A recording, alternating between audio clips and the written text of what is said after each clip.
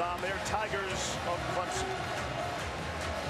See if Florida State can give them a test. I think they're conflicted. You know, they hate South Carolina, but they really would like to see South Carolina knock off Georgia. Good point. It's been a wild week 7 already around college football. Kind of the week we've all been waiting for. And so here it is. Florida State has won the toss. They'll defer.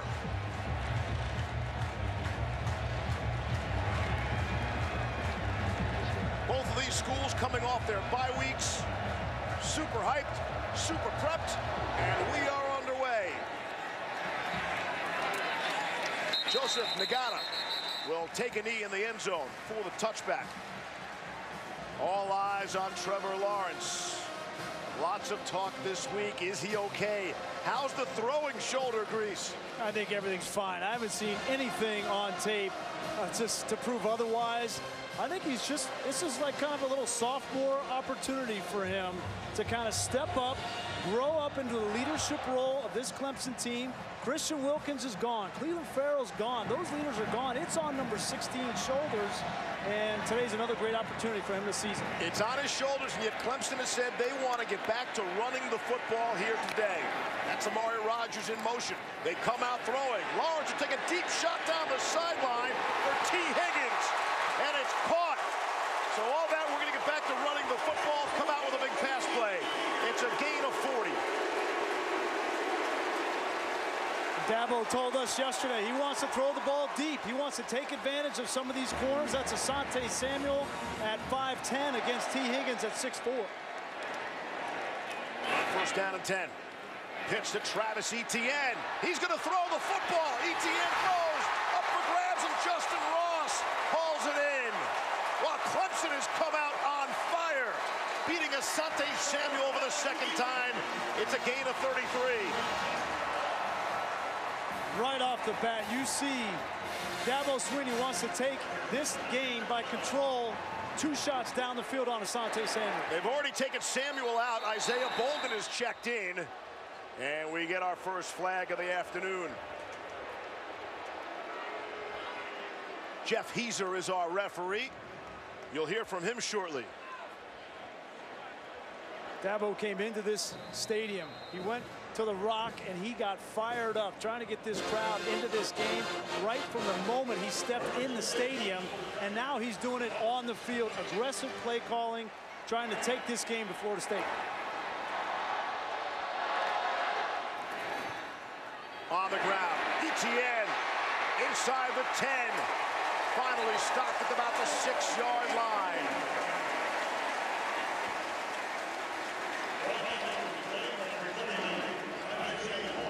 I think this is going to be the plan all day long. You've got the mob in the middle. You've got almost 1,000 pounds worth of defensive linemen for Florida State with 3 interior defensive linemen. So it's run outside and it's throw vertical. I think it's going to be an aggressive approach today for Clemson.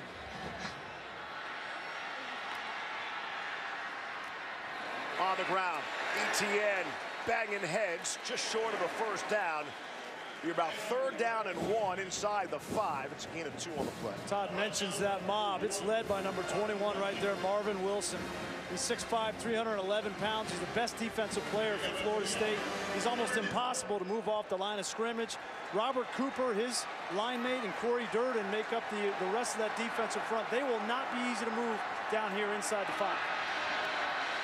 2 tight ends for Clemson on 3rd and 1. Etienne won't get there. It's a loss on the play.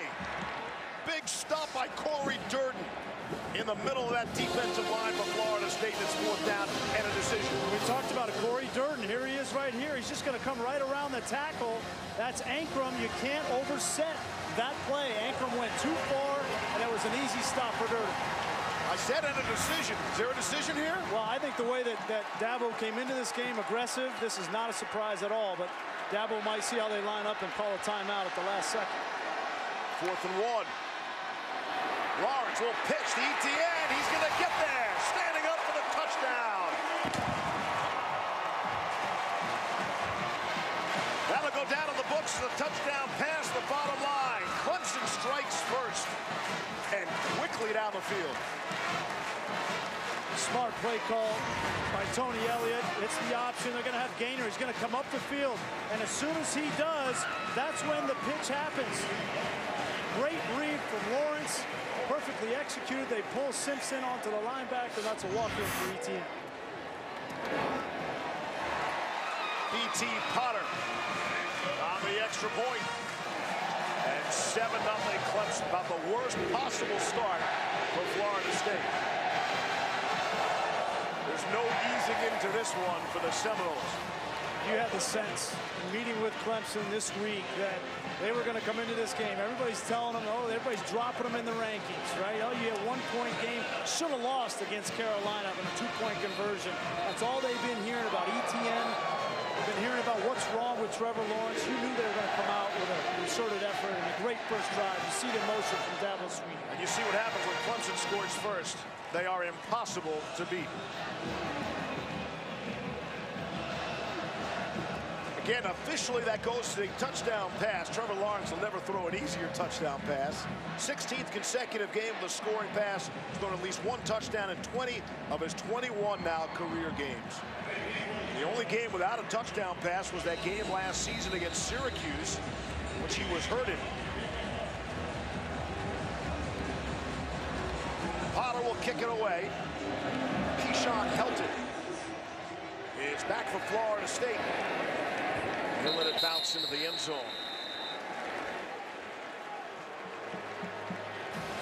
Some hesitation, some gamesmanship going on with the starting quarterback for Florida State.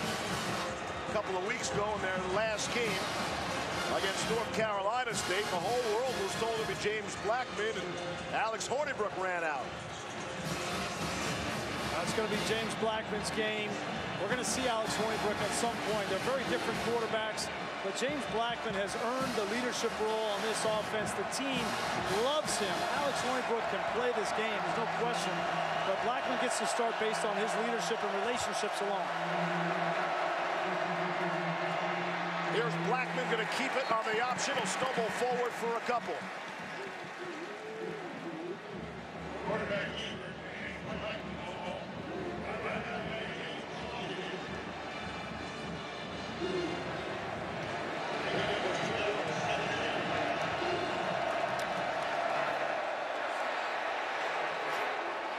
Blackman and Akers can't come up with the football.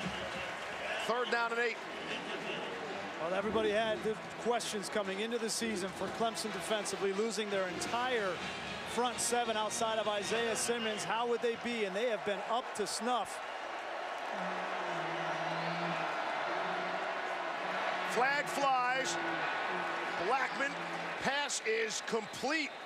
Amazing to get it in to Tamari and Terry in a small window. Illegal substitution. Defense. Penalties decline. Results of the play. 1st down. It's a big-time throw there for James Blackman. 3rd down right off the bat. 3rd and long. 3rd and 10. Stands in there and finds his best receiver in Terry.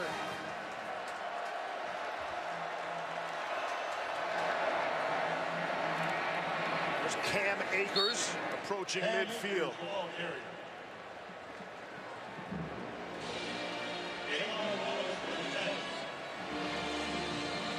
What a day for college football in the state of South Carolina. The Gamecocks go to Georgia and knock off number 3. Meanwhile, here at Clemson, South Carolina, the Tigers score quickly in 1st. Here's James Blackman.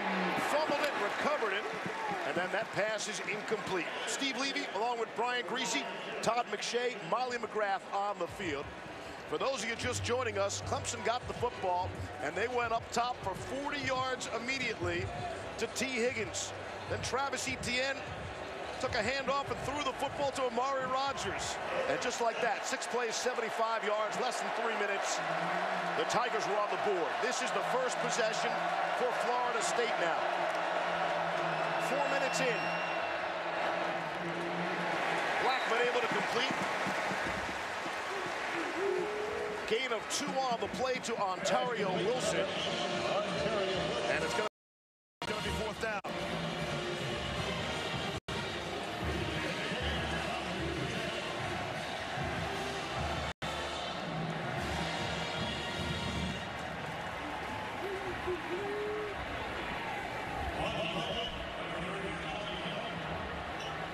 Tommy Martin is standing back at his 35. Darian Kendrick back to receive for Clemson.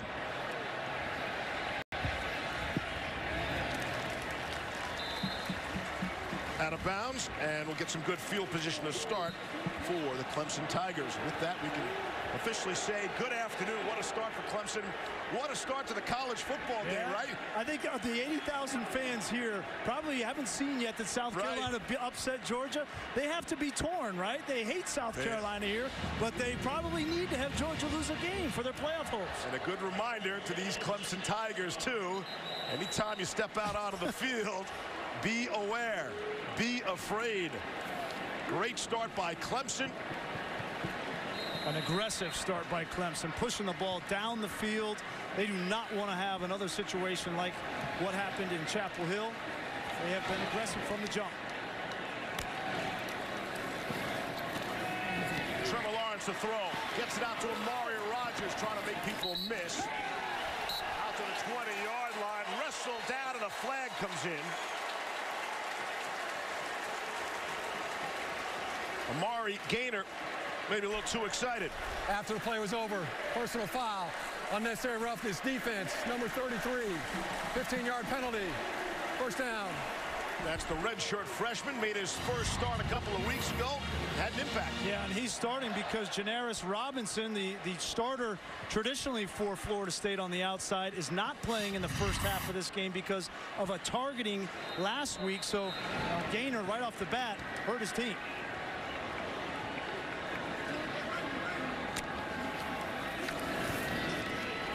Batted up in the air. This last drive for Clemson, 2 long throws right off the bat. Both of them are targeting Asante Samuel, and then a little double move on the outside. You see Etienne gives Justin Ross an opportunity, and then the shovel pass, a great call on third down for the touchdown. Etienne is out. Lynjay Dixon has checked in. And he'll take the football. His first carry of the afternoon, squeezes through the middle and runs into big Marvin Wilson. All 6'5", 311 pounds of him, but not until it was a gain of 5. We were talking with Marvin Wilson yesterday, and he's got the right disposition to be a defensive tackle. He was not happy. He wanted to come out here, hit somebody. They feel very confident in their run defense. They're not as confident, obviously, in the pass defense as we've seen. But Wilson was confident they could slow this Clemson rush attack. Said Trevor Wilson, just another quarterback. Another quarterback I want to take his head off of. Well, let's see. Chasing Lawrence down now. And that pass goes incomplete. Corey Durden had the pressure on Lawrence. 4th down upcoming. And a nice job for Florida State defensively. Their defensive coordinator, Harlan Barnett, coming up with a game plan on third down to confuse Trevor Lawrence on that last snap and force a punt. With an assist from Jim Leavitt, the defensive analyst, and that's a major story in what has already transpired for Florida State this season. DJ Matthews back for a short punt. Takes a Florida State bounce. Seminoles will start from the 30, trailing. Blankenship, no good. South Carolina upsets the third-ranked Bulldogs 20-17. Steve, Brian, Todd, back to you. Wow, Blankenship, one of the more reliable kickers around the country. The most reliable. From 55, he's good. I mean, if you had to pick one kicker to make that kick in college football right now, it would be Rodrigo Blankenship. And earlier in the overtime, South Carolina actually missed a chip shot of a field goal. Got a second chance. Here's Cam Akers, the do-it-all running back for Florida State. For Todd McShay, they need a wide receiver to make a play. Yeah, Tamarian Terry is the guy. He's the big difference maker. We know about Cam Akers at the running back position, but Terry is the guy that they've got to target in the passing game. And I think it's going to have to be quick. This offensive line has struggled in protection. They've got to get the ball out quickly and give him some shots vertically. Here's Blackman, nearly slipped down. He'll throw on the run. And he's throwing that one away. It'll be a 3rd down and 8. Yeah. McShay looking rather spiffy today. Yeah, it does look good. That pink tie, I love that. No, he's right. This offensive line has been the issue, and it's no secret. And it was the same last year, the year before. It's been a reoccurring issue, and these 5 guys up front, they're doing the best that they can. They're not as talented. they're not as strong. That's the thing that when you talk with their coaching staff, they're not strong enough yet. They have a heavy dose today up front. 3rd down and 8. Some pressure. Blackman hit as he throws. And too high for Terry. James Skalski put a lick on Blackman. And it's 4th down. And you know Brent Venables. You know what he's going to do, right? He's going to bring pressure. Skalski and Smith, both off the strong side. Blackman gets rid of that football, and that's been too familiar a sight for Florida State fans. Their quarterback under duress, but you know this defense of Brent Venables, they are not going to take it easy. Skalski's the guy who was quite frank going to that North Carolina game. He said, we didn't have a great week of practice. And that showed, able to hang on, stop a 2-point conversion with 1:17 left for a 1-point win at North Carolina. Kendrick runs up. The fair catch up to the 35. Down to Molly. Well, Steve, some people are saying that Clemson doesn't deserve to be ranked in the top 4. Well, guess what? Quarterback Trevor Lawrence agrees with them, telling me we haven't been playing like a top 4 team. We didn't even deserve that #1 ranking because that was based off what we accomplished last year. This year's team hasn't earned anything. Lawrence took responsibility for their offensive issues and said our best players haven't played their best, me included, and admitted he's been in his own head, overthinking a lot of throws, but he looks pretty refreshed and motivated early on, Steve. Now, in fairness, Molly, that conversation was before Georgia lost. You got to put Clemson in the top 4 now with Georgia being bounced out. I agree with Trevor Lawrence's assessment. They have not played certainly to their talent level. But the good news is that they are 5-0, and they've won their last 20 games. And Trevor Lawrence has all the skill sets that he had coming into this season, and people said this is the best player in college football. He still has the opportunity to do that this season. Once was a co-favorite with Tua to win the Heisman this season. He's now at 50-1. Here's Travis Etienne. He has 1st down yardage. And if you want to pick on one player from that 1-point victory at North Carolina, the coaches all said circle number 9. Travis Etienne had an all-around bad day. No way to candy coat that. Yeah, no, he didn't block well. That was the biggest issue. He just took a big shot right there. Kind of went down funny. His legs were tied up, and he took a shot to his head. Keep an eye on him on the sideline. Pitch to Amari Rogers. Scooting around. Cyrus Fagan makes the stop, gain of 5. Take another look at that shot on Etienne. Yeah, this is the play before he's going down, and he just kind of gets a shoulder from the safety Fagan right to the head. Dangerous position. You get a stinger like that, you start to look at the back of the neck. That would be a huge blow for Dabo Swinney. Dixon in the backfield. Lawrence fakes to him and completes to DeAndre Overton. He has the 1st down. Needed 5, got 8. Working on Fagan there. 1st down for the Tigers. One of the things that Dabo talked about was just getting some tempo going offensively. They felt like they never got in a rhythm, and that affected his quarterback, Trevor Lawrence. So early on here, we're seeing a little bit more tempo and just having some success with some easy throws. A little bit of pressure picked up nicely. Justin Ross another 1st down for the Clemson Tigers. Yeah, I think Todd's right. You got to get Trevor Lawrence into the game. You don't have to make it too difficult. One of the things that Clemson has always done really well is throw the deep ball. But when corners start to play off and give cushion, they will throw that hitch route on the outside, and they will do it play after play until you come up and defend it. On 1st and 10. Quick toss to Higgins. Able to get 4 on the play. Dontavius Jackson the stop for Florida State. Travis Etienne is coming in, and that is good news for Clemson. Yeah, great news for Clemson. He is the key in the run game, certainly for Clemson. 42 career rushing touchdowns. That's 2nd in Clemson history. If they're going to get where they want to go, they're used to going to the championship game.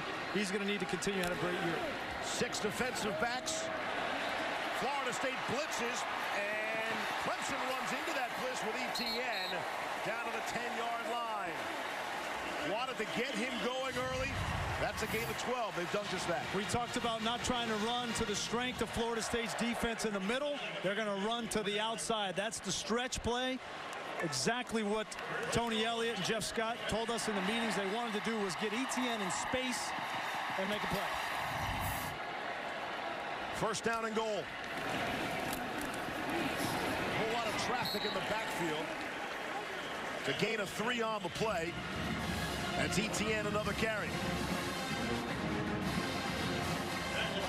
Nasruddin makes the stop for Florida State.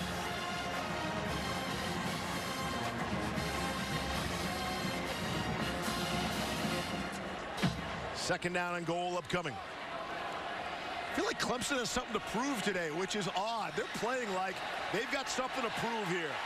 9th play. Florida State just ran a player off late. Lawrence going to keep this one. Has blockers. Leads for the goal line and in. Late signal. Touchdown, Clemson.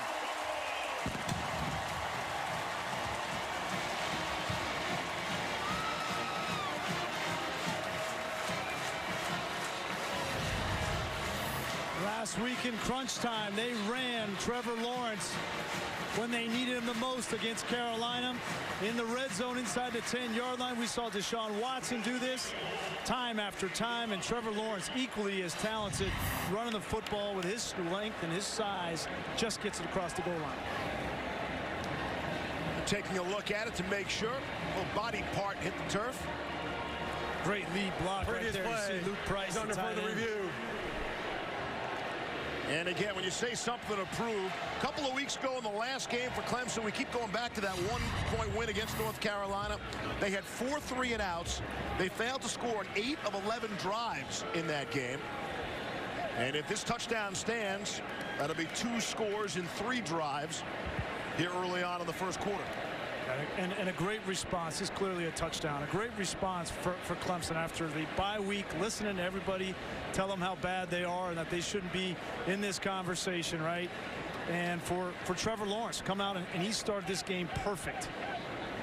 And it's hard, right? It's hard for a guy like Trevor Lawrence. Think about what he did a year ago as a true freshman. The first time that's happened to win a national championship since 1985. And to be perfect on the biggest stage, the national championship game, to beat an Alabama team that a lot of people thought was the best team in the history of college football.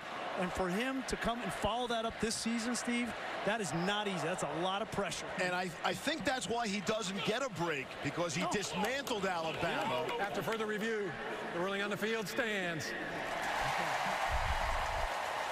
You know, if you just had a good first season, did a few nice things, and people say, all right, sophomore jinx and slump, those kinds of things, but when he tore apart Bama like Alabama's never been beaten before in a national championship game, against the schedule Clemson has faced so far, you're not expecting him to take a step backwards. Football with those Miami Hurricanes in 2003 in terms of a pipeline to the NFL. And that's what Clemson's lost. But you look up, and all of a sudden you see they're 3rd in the FBS with pressures, 43% of dropbacks. So Brent Venables, give him a lot of credit. We know there's talent here. It's nowhere near the talent level a year ago, but they're still finding a way to get pressure on quarterbacks. And really, it's a combination of blitzing, moving around, and utilizing some young talent like Xavier Thomas. Potter puts it in the air and into the end zone. We send it back to Cassidy Hubbard. Thanks, Steve. This Big Play Studio Update is brought to you by CarMax, and Kellen Mond's 1-yard run capped off a 14-play, 75-yard drive that took over 8 minutes. But Alabama has just responded. It's 7-6 in the first. Steve, Brian, back to you. Another great game on an outstanding Week 7 college football Saturday slate. Alex Hornibrook, this is not based specifically on Blackman's play. We expected to see both quarterbacks in this game today, although maybe not so early. Yeah, I mean, 2 series for Blackman. It's impossible to get in any kind of rhythm, but we'll see what Hornibrook has. Flipping a pitch. It's Terry from Harrison. And on first down, they're able to pick up 4. And honestly, coming into this game, I felt like Alex Hornibrook gave him a better chance. And not that they were going to have a great chance against this Clemson team, but I think he operates this Florida State offense a little bit better. He's more decisive. He's more accurate. And he's played in a lot of games like this. Now, what he hasn't done is play behind an offensive line like this, because at Wisconsin, you had a great offensive line. That would lead to that 26-6 record as a starting quarterback. Pitch to Trey McKitty, the tight end, and he's got a first down as we approach 4 minutes left in this first quarter, dominated by Clemson. Gain of 16 on that play. Yeah, creative play call from offensive coordinator Kendall Briles. Now the FSU assistant coach. Very similar offense to what he did at Baylor. Here's Hornibrook. Won't get back to the line of scrimmage. He's dragged down by Tyler Davis, and that's part of that new front for Clemson. I think Brent Venables gets a kick out of these new young guys, sort of injecting some youth into his game, too. Yeah, Todd mentioned Xavier Thomas. Justin Foster is a leader at the defensive end position. And then you see right in the middle, number 44, Niles Pinckney. He's one of the lone holdovers that played a bunch a year ago. 2nd and 11. Hornibrook. Intercepted. Picked off by Tanner News. The super senior in his 5th year. Hornibrook picked off. And it's Clemson football. You make a decision to bring in a new quarterback, and one of his first throws wildly behind an open wide receiver. That could have been a conversion, but instead it's an interception by Muse. The 42, Lawrence. Ball is batted up. Marvin Wilson, 2nd time able to knock down a Trevor Lawrence pass. Knocked it down, but Trevor caught it. And every quarterback needs to add a reception in that stat column. Okay? Did you have one? That fills out the whole stats. How many catches did you have? Did you make one of those plays? I had some catches. I don't remember how many there were. I would have loved to see that. None of which were memorable, I can tell you that. Any for positive yardage? Net positive, yes. Got it. Does that count as a completion? You get the catch and the completion? Absolutely. 2nd and 10. Here's Lawrence rolling to his left, and he'll just tuck it, make some people miss, get the first down across midfield. Trevor Lawrence, the shoulder appears to be just fine. I think he is just fine. There's no question about his health, and this is what he does. He extends plays. It's so dangerous with his arm, but he can also run and get out of bounds. That's smart. He took a really big shot last week against North Carolina. Dabo Swinney does not want to see him in that position. Made Amari Gaynor reach for air. Pretty good move there. Goes down to 10. Coming up on 2.5 to play in the first quarter. On the ground, here's Dixon, finds a crease. Out to the 42. Gain of 5 on the play. This Florida State defense, which they felt confident about being able to stop the run coming into this game. You see they've been on the roller skates here in the first quarter. They've got another player down on the field. That's Cyrus Fagan. One clap and a flag, and it's going to be a false start. Offense, number 59, 5-yard penalty. 2nd down. Boy, and that's not going to make Dabo Swinney happy on the sideline. This was a reoccurring problem last couple of weeks, and it was because North Carolina was stemming with their defensive line up front. Gage Cervenka, this time you see him smiling like, I cannot believe I just fell for that stem and jumped off sides again. 5 pre-snap penalties against North Carolina. 2nd one today. 4 to snap it. Lawrence on the ground at Dixon.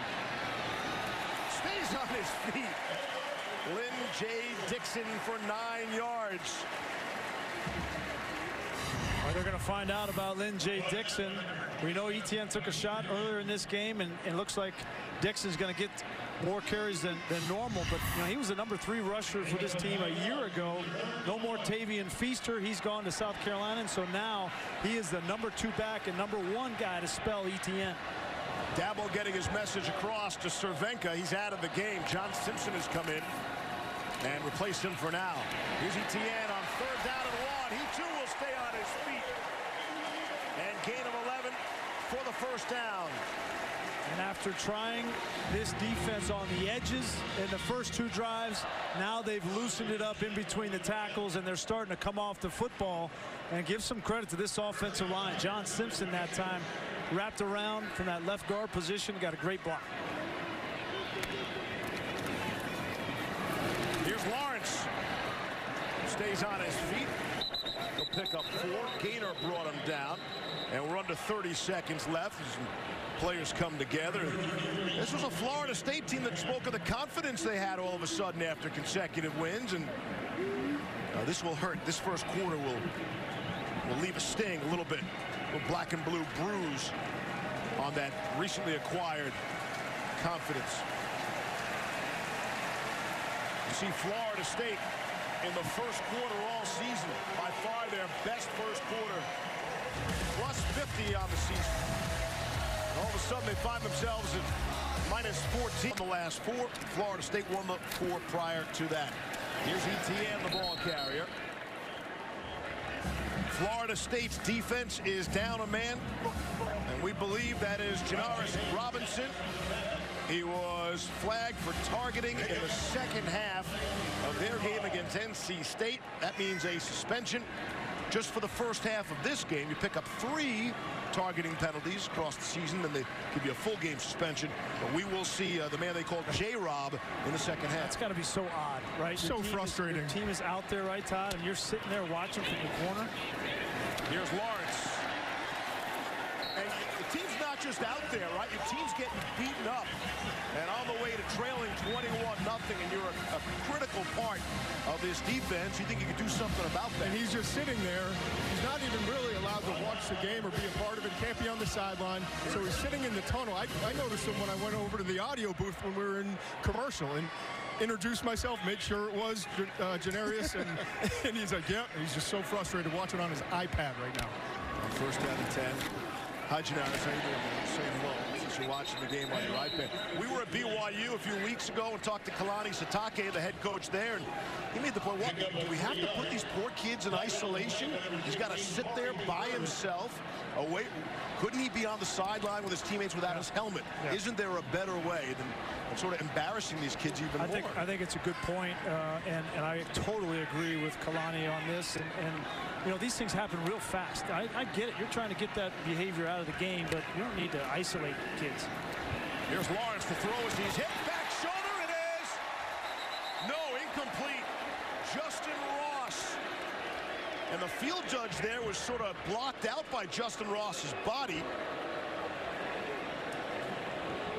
Isaiah Bolden had the coverage. Yeah, back shoulder was thrown perfectly. Look where that ball's located. Bolden got a hand in there. It just went right through the breadbasket of Justin Ross. And Willie Taggart, we were talking with their defensive coordinator, Harlan Barnett, last night. They're aware of these back shoulder throws and how much Clemson and Lawrence like to throw them. Bolden was ready for that one. Can still get a first down.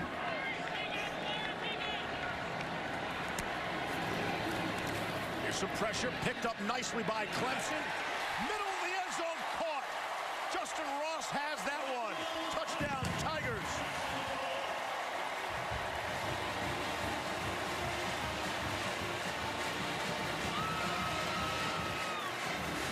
We talked with Tony Elliott, their offensive coordinator, about Travis Etienne and how last week he got beat badly in pass protection against North Carolina. This time he steps in there, picks up the blitzing linebacker, and that's the only reason why Lawrence has the time to throw that football. Give credit to Etienne for coming back from a poor game 2 weeks ago, against North Carolina. Extra point on the way and good. 3 red zone trips for the Tigers. In Clemson history, the one thing that was missing from his game 2 weeks ago was pass protection. He stood in there now, gave Trevor Lawrence an opportunity to throw that football. Dabo Swinney challenged him this week, and he has responded. Potter kicks it away. Florida State needs some kind of spark. And Brian, I thought it was interesting talking to Dabo Swinney. He said, in front of the entire team, talking to Etienne, hey, it's a good thing that you had great tape and a bunch of other great tapes showing that you can block, because what you put on tape last week with the lack of protection and the fumble, it would make you a 5th-round draft pick. Yep. Said, I know you're better than that, and I know he is too. Etienne has shown that he can block. He's got to improve. He's got to sustain better. But to me, he's a 2nd-round draft pick. I've got him ranked as the 3rd overall running back in this entire draft class. And nobody questions his legs and his running ability. It's all about the intangibles, and so certainly something he's improved on. James Blackman is back at quarterback for Florida State. Finds Keyshawn Helton for a gain of 7 on the play. And I thought it was interesting talking with Tony Elliott, which he mentioned. He always trusts his legs, but he needs to trust his upper body more. He wasn't real strong coming in to Clemson. He's gotten stronger, and that's critical in pass play. Kalen Layburn gets his first carry. James Skalski. It's a gain of 2. It's going to bring a 3rd down and 1. Molly can add on Travis Etienne. Yeah, after a Clemson touchdown, Dabo Sweeney walked past all his other players, went up to Travis Etienne, gave him a huge hug, and said, way to make a comeback. This has been a great start for you. So Etienne responding, and it's not going unnoticed. On 3rd down and 1, barely getting back to the line of scrimmage is Layburn. Jordan Williams comes up to make the tackle. 4th down. Yeah, Florida State now has changed quarterbacks. Gone from Blackman to Hornibrook. Hornibrook throws an interception back to Blackman. They're disjointed. They have no rhythm on the offensive side. They're having a tough time blocking this Clemson front. And the play calling and Kendall Briles hasn't helped them. And if they're not careful, they get blown out of this football game in the first half. Tommy Martin is on to punt.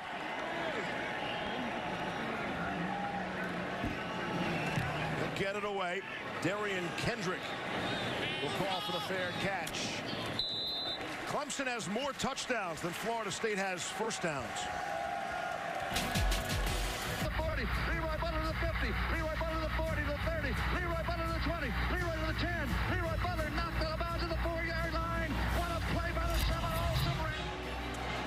The famous Punt-Ruski call by the legendary Gene Deckerhoff, the longtime voice of Florida State football and basketball and Tampa Bay Buccaneers NFL football, calling his 501st FSU game here today.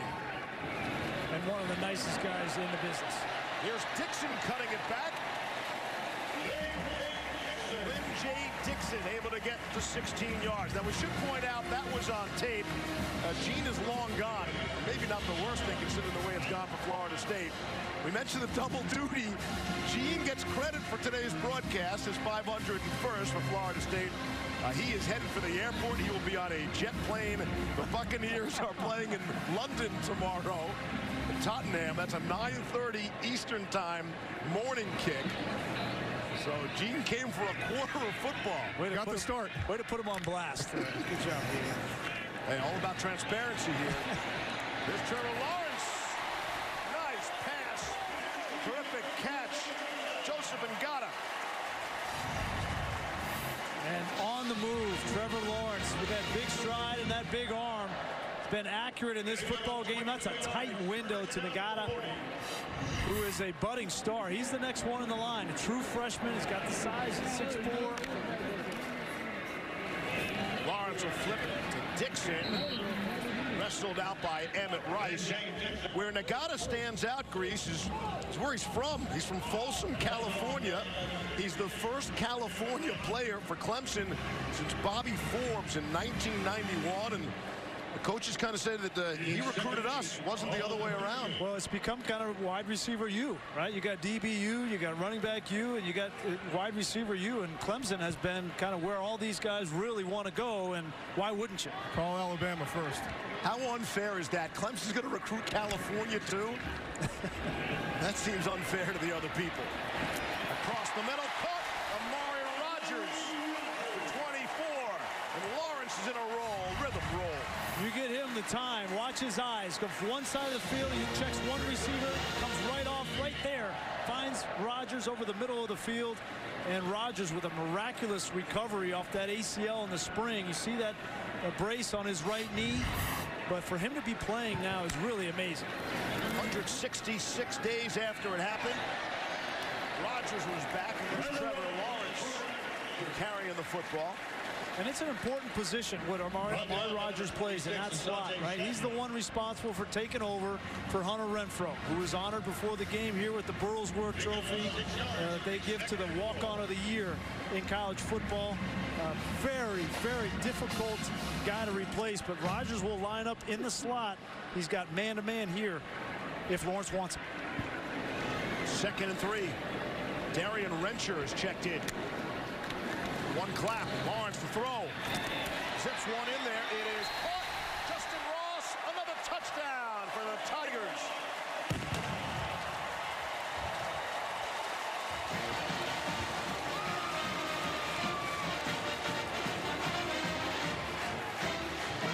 Trevor Lawrence again going through his progressions. This is a double slant.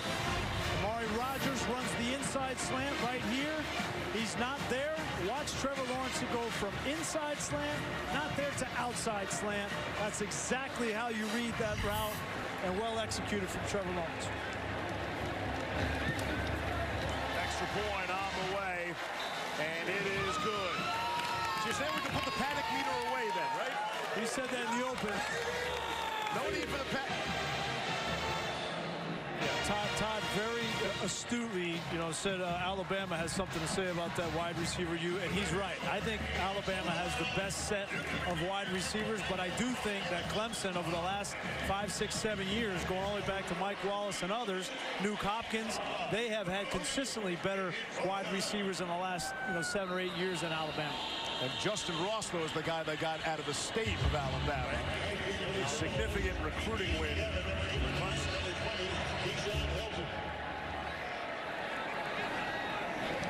It's kind of like the Hunter Renfrow, right? He's been here forever. Right. Well, and Isaiah Simmons, he's back. I think everybody talks about the front four for Brent Venables that are gone, but I believe one of the biggest pieces that they lost off that team was Kendall Joseph, the Mike linebacker, who was just an unbelievable football player and somebody that's not going to be easy to replace. Skalski has played a bunch, and he's taken over First that role. charge timeout. Nobody really talks about Joseph. Florida State. Florida State spends a timeout instead of a delay of game penalty, trailing by 28. Hold the tee from him, Levy. And he still nailed it. Todd, where's he on your big board? Chase Edmonds is, I'm now scouting him a little bit. He missed the chest bump with his buddy. He went straight for the tight. He's $1,000 richer. Good on him. Deep shot. It's Terry, and he can't bring it down.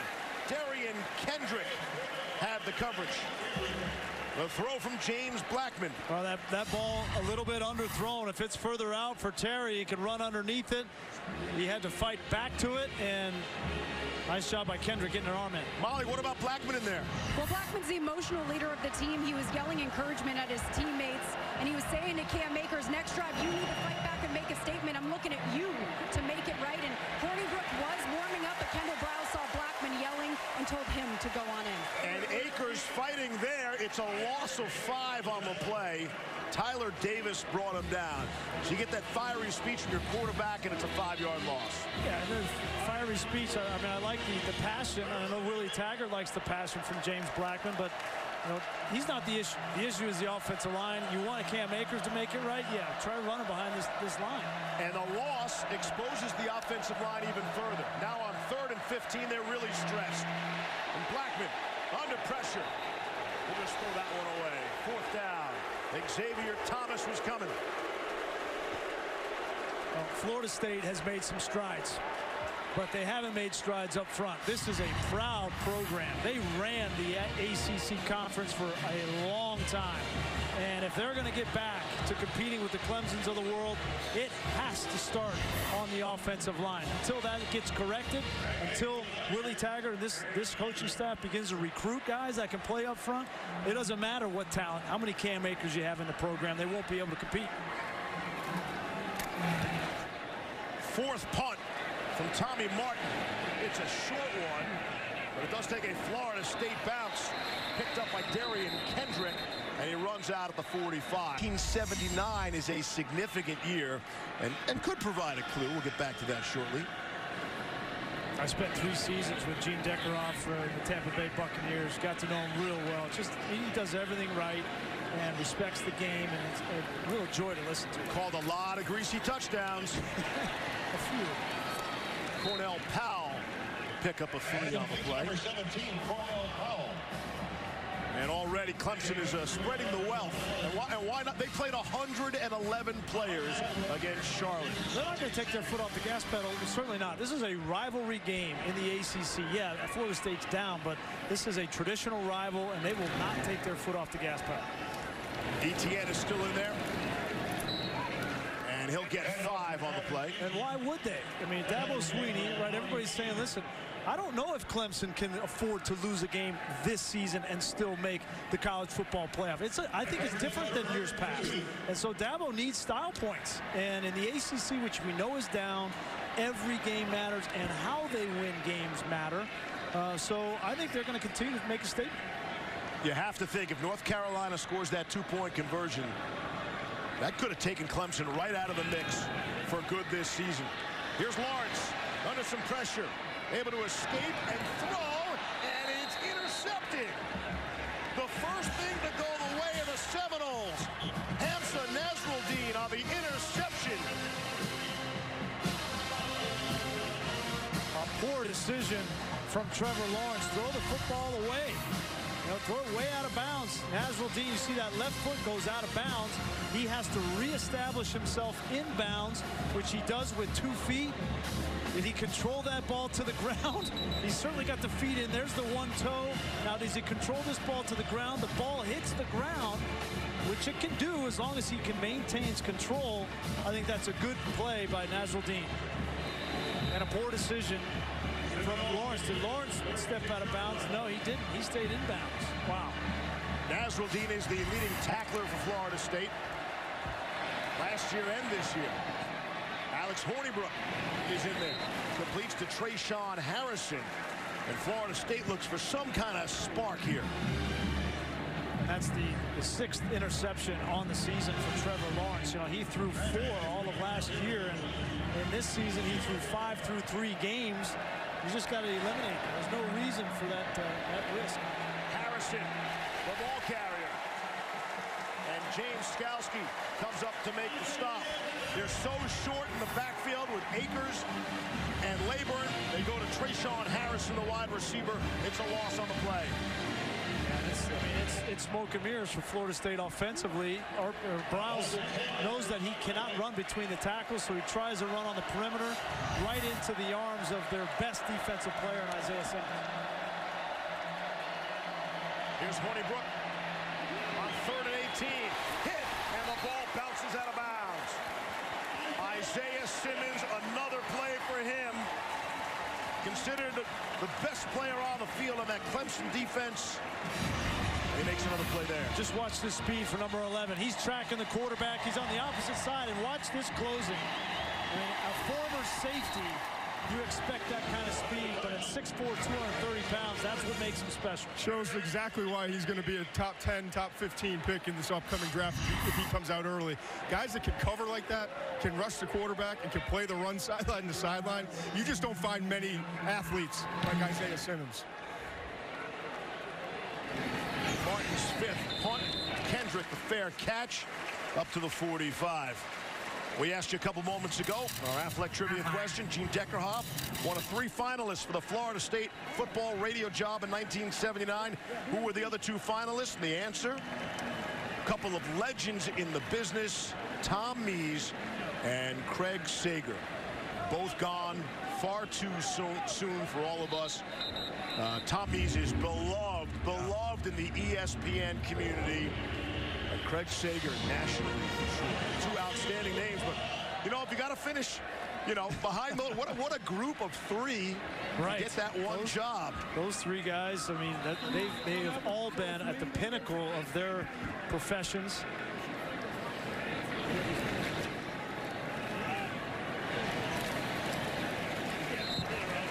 To midfield now. Gain of 6 on the play. Lynn J. Dixon, the ball carrier there. In 1979, I referenced, that was the first year of ESPN. Oh, okay. So Tom Mees probably doesn't get the Florida State job. Says, hey, I'll go to Bristol. Goes the ESPN. Right. Craig Sager does the NBA. Right. Gene's had of the career that he's had. I mean, right. It's a great trio. Professionally speaking, no question. Dumping it off to J.C. Chalk. The tight end picks up 8 on the play. We wind under 5 left in this first half. All Clemson 28-0. J.C. Chalk is an interesting piece in this offense. They've had some good tight ends in the past. No more Mylan Richard. And it was interesting watching the North Carolina tape from 2 weeks ago. In crunch time situations, when they used to go to Hunter Renfrow in the slot, they went to J.C. Chalk. It wasn't Amari Rodgers, and he got a huge first down late in that football game. Lawrence throwing and completing. That is Amari Rodgers. He wrestled out of bounds by Nasruddin. Chalk's got some famous bloodlines too, Grease. His grandfather, Gene Stallings, who coached Dabo at Alabama. Wow. Well, he's got an opportunity. You know, he's not going to be Hunter Renfrow. You're not going to find one of those guys. But he's got an opportunity to be that move tight end, to block in the run game, to be on the end of line of scrimmage, as you see him here now, where he can run past patterns and also block. Here's Lawrence with a clean pocket, runs to the right, throws to his left. Amari Rodgers bouncing off some people, and it looks like an assistant for Florida State went down. Take a check of the sideline for the Seminoles.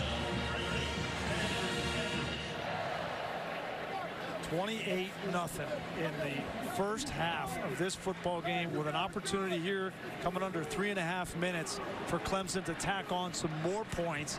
And they're running misdirection throwbacks. They're not just lining up and pounding Florida State. I will point out that Florida State gets the ball to begin the second half, though. Thanks. Lawrence taking a shot, and why not? Sailed it over the head of Ngata. Stanford Samuels had the coverage there. First downs in the game so far. Florida State's got 2 of them. Clemson has 17. Oof. It's interesting too to see Trevor Lawrence is running. He's taking hits. They're going to keep drilling it into Florida State as long as they can, especially through the third quarter. They don't care. They've got to get right on the offensive side. They've got to get Trevor going. That's exactly what's happening today. Draw play. ETN spins down to the 10-yard line.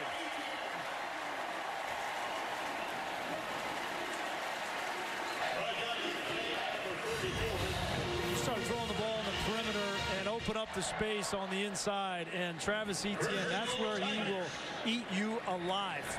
Ever since he had that 200-yard rushing game against Georgia Tech, teams have been focused on him. Defenses have been focused on him. But that's what makes this offense unique. It's the balance. It's Etienne again. His 13th carry of the afternoon will give him 89 yards for the game. And you mentioned the Georgia Tech game, Greason. So he had the off game, or the bad game even in their last action a couple weeks ago. Really has not had a great season. The opening game was great, but people have been questioning what's going on with Etienne ever since that opener against Georgia Tech. And the last game was the worst of the season so far. But he has bounced back, and among the biggest plays was picking up the blitz that led to a touchdown pass. Justin Ross trying to haul that one in.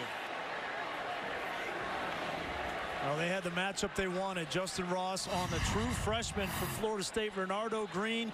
Green gets his hand on the outside shoulder pad. The official does not call it. Green does not look back for the football. Normally when they don't look back, they will throw the flag if there is some contact, but Green got away with it. Harlan Barnett, the defensive coordinator of Florida State, said he would be speaking rather nicely to the officials. Tell them to cut us a break pregame, so maybe they got the benefit of the doubt there. 9th play of the drive upcoming. Dabo's going to call a timeout. They were under 10 on the play clock. 3rd down. That's a good timeout from Dabo. See, Lawrence isn't happy about it either. No 2-minute warning, but you second year after the previous 11 at Michigan State. It's Lawrence, the ball carrier, down to the 2. Leonard Warner makes the stop. And this crowd wants to go for it. 4th and go home. They understand 28-0. Chance to go up 35-0 in the first half, and they're going to bring in the beef. They're bringing in Davis and Pinckney, right, who's playing that Dexter Lawrence role in the fullback position, and they're going to pound this ball. They got Logan Rudolph in there as well. That's Mason's kid brother. This is where Christian Wilkins made his money catching the football, too. This is another reason why kids want to come to Clemson, especially defensive players. Here's Amari Rogers off the pitch, and the ball comes out at the 1 and recovered by Florida State. Robert Cooper knocked it free, and Warner able to jump on the ball. I think that was Xavier Thomas. There's 2 number 3s. That's Xavier Thomas, the defensive end, who's a great athlete. They pitch him the ball. Pinckney is the lead back, and Xavier Thomas, who doesn't carry the ball very often, fumbles it. Wasn't going to get in anyway, and a great stop by Florida State defensively. Thomas, a former Wildcat quarterback in high school. Maybe Clemson got a little too cute there, Grease. Had a little too much going on. And a great hit by Akeem Dent, a true freshman, right on the football. Now listen, you're up 28-0, and you got a lot of guys on defense. They've started a tradition of getting them involved in short yardage. Why not? You know, have some fun. Get out there, give them the ball. Maybe next time you keep the back in and you bring the lineman in to block. Don't let them carry it. So the last 2 Clemson possessions, an interception and a fumble. Here's James Blackman from his own end zone. Threw it up high, and Trayshawn Harrison able to bring it down. Good job hanging in there by Blackman. I'm standing about 15 yards away from him, 5 yards away from him when he threw that ball. He is so skinny. He's put on 30 pounds, and he's still so lean. He takes so many hits behind this line. I think he'd prefer you call him wiry. Okay, wiry. Trayshawn Harrison, gain of 5 on the play. They need some chunk yards here with 48 seconds left. Florida State does have 2 timeouts. I'd like to at least get on the scoreboard any way they can. Even a field goal would look better than a goose egg. It's their first down. It's a 20-minute. Ball is tipped and deflected. Intercepted by Chad Smith. And just like that, they give it back.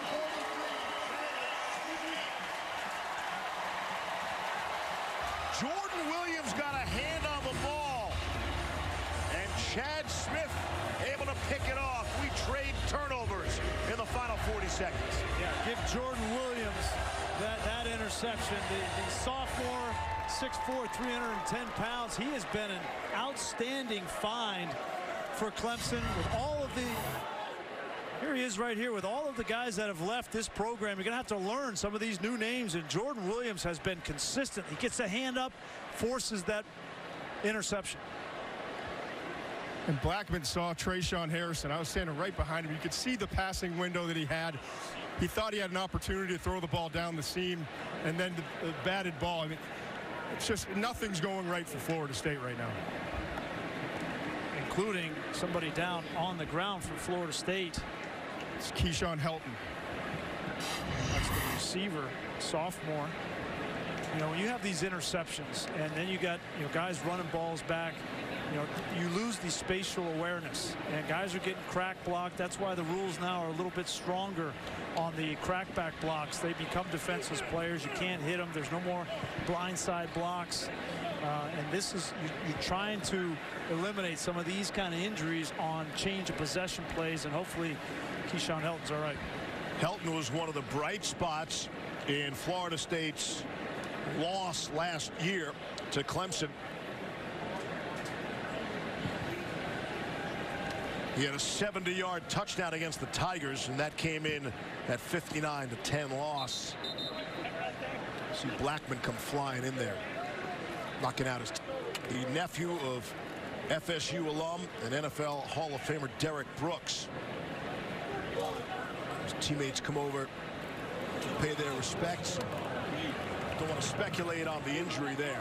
Well, when we talked to Kendall Briles last night and asked him, who kind of jumps out as a leader on this offense? Who can you rally around? The first, without hesitation, the first player's name out of his mouth was Keyshawn Helton. How consistent and unselfish of a player that he is. She's got the hand raised in the air, letting people and family and friends back home in Pensacola, Florida, he's doing okay. See if we get a report on him. There's 40 seconds left in the half, and hard to imagine a worse first half for these Seminoles. Yeah. Well, they had a lot of momentum coming into this game. Obviously, first back-to-back ACC wins under Willie Taggart, and a bye week to try to get healthy, and it just hasn't translated to the first half of this one. Lawrence Clemson still throwing to the end zone.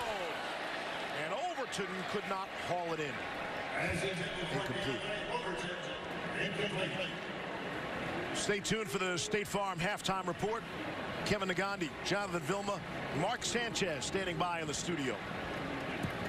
We'll get you caught up to date on everything going on around college football. A spectacular Saturday around the nation. Here's Lawrence to throw. Looking for Rodgers, sailed it by him. 31 ticks left and third down upcoming. Back-to-back throws that Trevor Lawrence was just a little bit off. This time he's trying to fit this ball into Amari Rodgers. You see the play fake, and right now he releases it, and here's Rodgers right here. That ball has to come this direction, and it's got to be low, and it's just high. It just sails on him a little bit. He's got such a live arm, Steve. Like, he's got so much power, and he generates so much power that sometimes he's got to dial it back and not throw the fastball, but try to beat the 3rd and 10.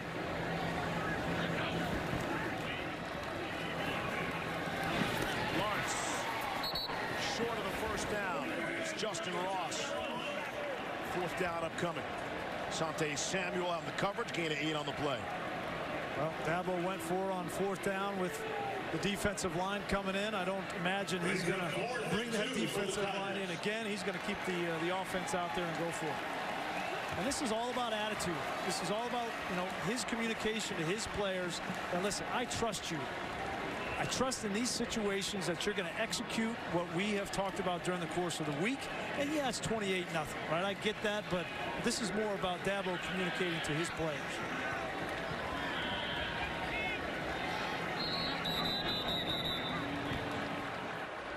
Clemson had 2 timeouts left. They want to take a look.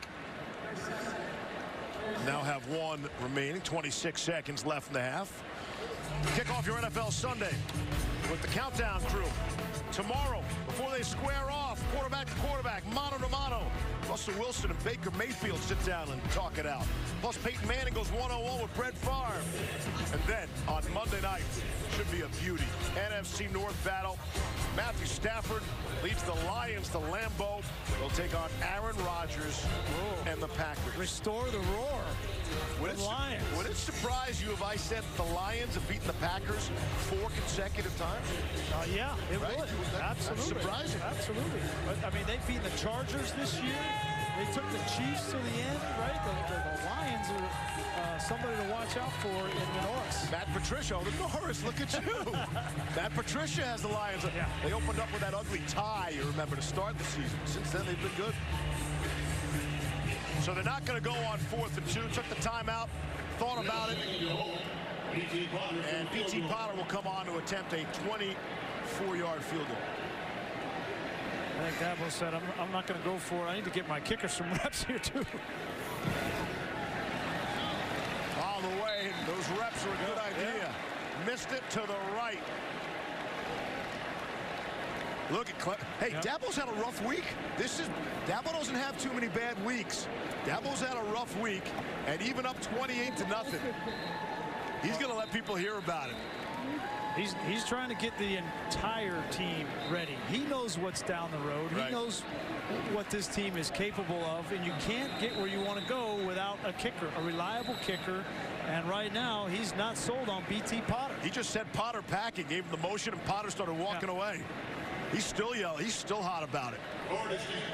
Yeah, I mean, if you're going to do this to the kicker in front of the entire stadium and an entire country watching this, right, you got to be sure that you got somebody else you can rely on, because the psyche of Potter's going to be in the tank. Steven Sawicki is the backup kicker. He's a 5th-year senior. I also think that Dabo realizes he's not going to need a field goal late in this game to win. So he's not so concerned about the confidence of his kicker today. Guess he can work on it during the week. Well, Laburn has the first down with no time left. It's not like it's the first time he's had it. Greg Heigl, right? Last year was 14-19, and they won a national championship. So he's got to figure this out. Tough to imagine this one going worse for Florida State. It's all Clemson. The State Farm halftime report. Yes. And that confidence beaten down in the first half. Second-ranked Clemson with a 28 8-0 lead. Welcome you back inside the broadcast booth. Steve Levy along with Brian Greasy, and Tony Elliott, the offensive coordinator for Clemson, said after the 1-point win against North Carolina, met with the kids on Monday morning and said, do we have your attention now? They clearly have their attention, and you saw that in the first half. A lot of focus both on the offensive and defensive sides. You know, we talked about offensively, what's wrong? Can they get Travis Etienne going? He's been going. Trevor Lawrence been just fine, healthy. And then on the defensive side, they've continued to play consistently under Red Venables. Only 4 first downs for Florida State offensively. Kick out of the end zone, touchback. Just as we went to halftime, Molly talked with Dabo. Coach, you were very frustrated with that missed field goal. What's your message to Potter at the half? I don't know if I can say that right now. That's ridiculous. It's a layup. I mean, it's just disappointing. He wasn't ready. Mine wasn't in what he was doing, but I'm disappointed with the last drive. You know, we should have came away with points on one of those last 2 drives. But hey, we've had a great half, really a great half. Proud of our guys that were ready to play. Great energy, great focus. Created a couple turnovers, some big plays. Offensively, they really played well. You know, Trevor just lost his mind for a second there. Kid made a great play, but he should have just thrown it away and let's punt the ball. But it's disappointing we didn't come away with points right there. So next time I'll go for it. Thank you, Coach. That was Potter's 4th miss of 9 attempted field goals. I thought this was cool. Right after halftime, he came out. Obviously, he was upset, but he talked him up at the midfield. You can't beat these guys up, right, all the time. And in the moment, right, you're gonna do what you need to do as a coach on the sideline. And then when you come out, Dabo Swinney, one of the best in the business, if not the best, from a psychology standpoint, to build Potter back up. And again, not necessarily for today, but you're going to need him down the road. You're going to need someone. Find yourself in another 1-point game. On 3rd down and 1. Blackman lofts one. It is tipped and knocked away. Cam Akers could not haul it in. Blackman had him wide open. Could have been a big play. And this is a byproduct of Blackman not feeling like he's got the protection. He has to run outside. He can't set his feet. He's got to throw these balls on the move. And when you're running to your right, trying to throw a fade to a wide open receiver, naturally the ball is going to fade to the outside.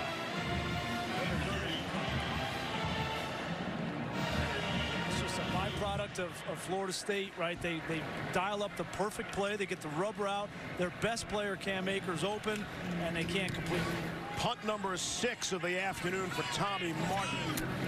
Fair catch. Take a look at today's Pacific Life game summary. It's been all the Clemson Tigers and Trevor Lawrence. This is the first drive, right? Taking a shot from the very first play down the field to T. Higgins. See, nice job of throwing this ball out in front, letting him go up and make a play, and then going through his progressions. Inside slant to the outside slant. That's exactly how you're supposed to do it, inside the 5-yard line. And Trevor Lawrence, for everything everybody's been talking about, yeah, he's human, right? He's going to make some mistakes. He's going to throw some interceptions. He did that in the first half, too. But there's nothing wrong with him. Travis Etienne out beyond the 40, gain of 8. That was actually one of the headlines this week. Coach says that Lawrence is human. Yeah. Like, we forget that. And so Dabo got a call or text message midweek from a member of the media saying, what's up with Lawrence's shoulder? Did he have an MRI? And that really got Dabo, got him hot. He said, look, we give MRIs all the time, right? Yeah. Guys get MRIs all the time. We're not going to announce when every single player gets an MRI, but there is no drama here at Clemson, and Dabo has accused some members of the media trying to stir things up a little bit. Yeah, and he probably didn't appreciate the text message either, on an off week, but I think one thing he would admit, and what Tony Elliott did admit when we met with him, is that, and what Trevor Lawrence admitted, is he hasn't been himself. He hasn't played as good as he did a year ago. He's kind of thought too much, tried to do too much. He just needs to trust the offense, and that's what he's done in this game. Trust the playmakers around him. 3rd down and 1. Etienne runs into a lot of bodies in the second effort. Has just enough. That'll keep the drive alive. Well, Florida State is going to get a little bit of help back in this second half of Janaris Robinson. We saw him in the first half sitting in the tunnel, watching his iPad, and now he finally gets a chance to come out and hit somebody.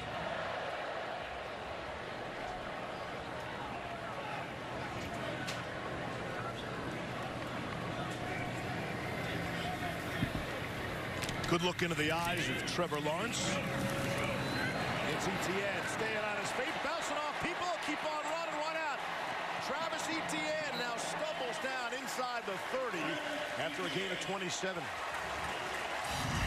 Great block by the center, Sean Pollard. He's just going to pull around here to the outside. You know, they've had some great centers, some great players. Jay Guillermo, Justin Falcinelli, and Sean Pollard has moved from the tackle position. He's played both tackles, right and left, during his career.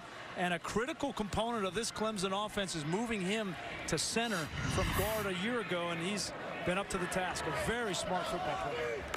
Etienne over 3,000 yards rushing for his career. Here's Amari Rodgers. Amari Rodgers to the end zone, touchdown. Amari Rodgers untouched, 29 yards for 6.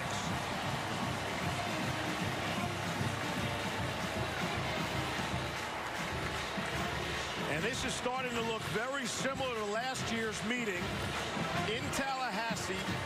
Clemson beat Florida State 59-10. They had a 45-0 lead a year ago. Wound up being the worst home loss in the Seminoles' proud program history, tying for the worst loss ever, regardless of the location.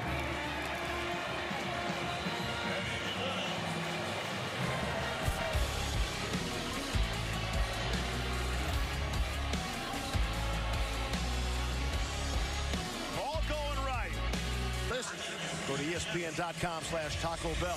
See how your school can compete or get the committee's attention by using the hashtag LiveMoss Student Section Contest. BT Potter kicks it away for Clemson. But we should point out it was not Potter who kicked the extra point on the last touchdown for Clemson. Steven Sowicki is the 5th-year senior from Fayetteville, North Carolina. He's got some moves. And he had a couple of extra points earlier in the season. That's his third, so he's 3 for 3 on extra points. And maybe Dabo's making a statement there. Yeah, well, he's making a statement surely, but I don't know that it's going to be a permanent move. But Potter, you know, he missed not only today, but he missed a 33-yarder against Syracuse, a 40-yarder 2 weeks ago against Carolina. So this is something that he's going to have to figure out. False start. Offense number 51. 5-yard penalty. First down. He may go the old put the signs out on campus, have a tryout for kickers. Seen that? Yeah. Yes. Of course, we had a contest winner. Yeah, the All-State winner. He made it from about the same distance. He used a tee for $1,000. Here's my concern for Florida State. You do not want to undo everything good that you had done the last 3 weeks. The 2 victories, the bye week, they came with a little swagger, a little edge. You can lose here and still hold your head up high, still have confidence, still feel good about where your program is headed, but not the way this is going at 35-0. I mean, Willie Taggart, he stepped into a difficult spot. He said the first job I had when I took the job was to stop the downward spiral. He said Florida State has never been in this position. No one knew how to handle it. So he really did do that part. He stopped the downward spiral. And now it's trying to turn it upward. Again, they had the 2 victories, back-to-back wins in the conference against Louisville and NC State, and had the guys believing and feeling good about themselves. And then you run into number 2, the defending national champs. I think he was disappointed the way last year went. I don't think he thought that core of a year was in his future. You know, I think, you know, the last 3 years, they're 15-15, and they're 8-11 in the ACC. So it's not like this is a new thing for Florida State, but you're right. They have not been in this situation. Blackman was hit as he throws, and it's up for grabs. Intercepted by Nolan Turner. There is a flag down as Turner is tripped up along the Florida sideline. And a bunch more flags come into play now. But Turner has the pick. We'll see if it stands. Yeah, this is the same story for Florida State. They can't protect the quarterback, but you have a quarterback in Blackman who wants to make a play, wants to make something happen. He's got the high energy, wants to take a shot, and all that together kind of ends up being an interception. We've seen this throughout Blackman's career. First game he played against Alabama, we saw the same kind of plays, and it's frustrating if you're Kendall Briles because you just don't have the pieces up front to really put an offense together. And smoke and mirrors eventually is going to be busted open by a defensive front against this offensive line. Up next on Florida State's schedule, by the way, is Wake Forest. I don't think they've lost yet, by the way. Undefeated. 5-0. Dave Clawson's a heck of a football coach. There are 2 fouls on the play. Holding, defense. Illegal block in the back against the offense. 10-yard penalty, first down.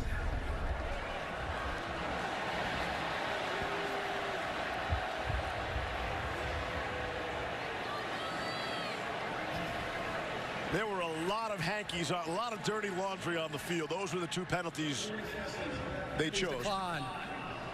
The holding will be enforced 10 yards from the previous spot. First down. They're going to call holding on Clemson, and that's the one that's going to be accepted. Wipes out the interception. They didn't give us the number on who they called it on, and Dabo Swinney'd like to know who they called it on as well. We're with you, Coach. Just give us a number.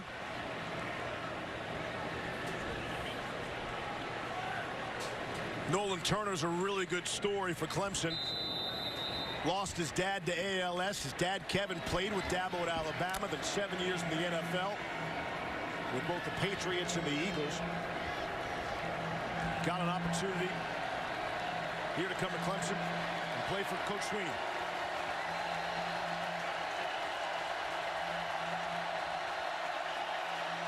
Three to snap it.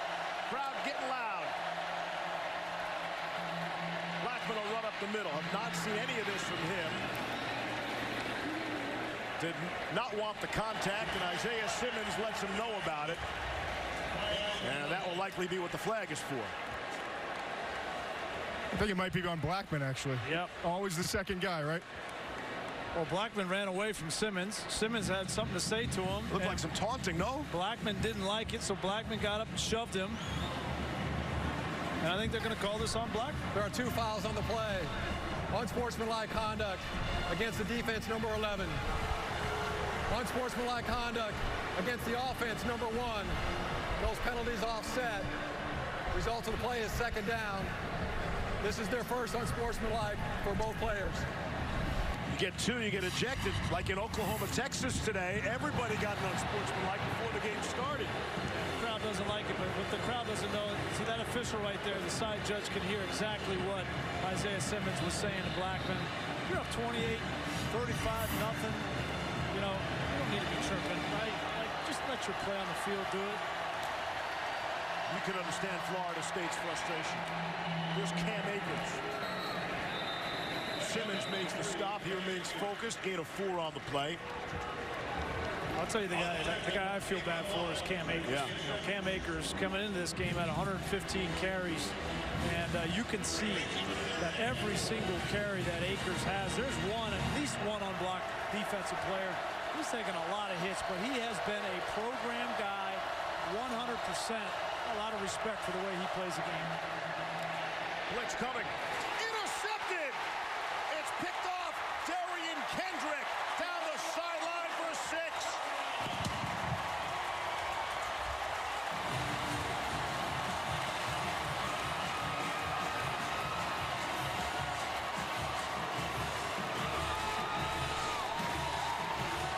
And the Tigers are pouring it on. There is a flag down on the field. See if this is of the celebration nature the officials are discussing.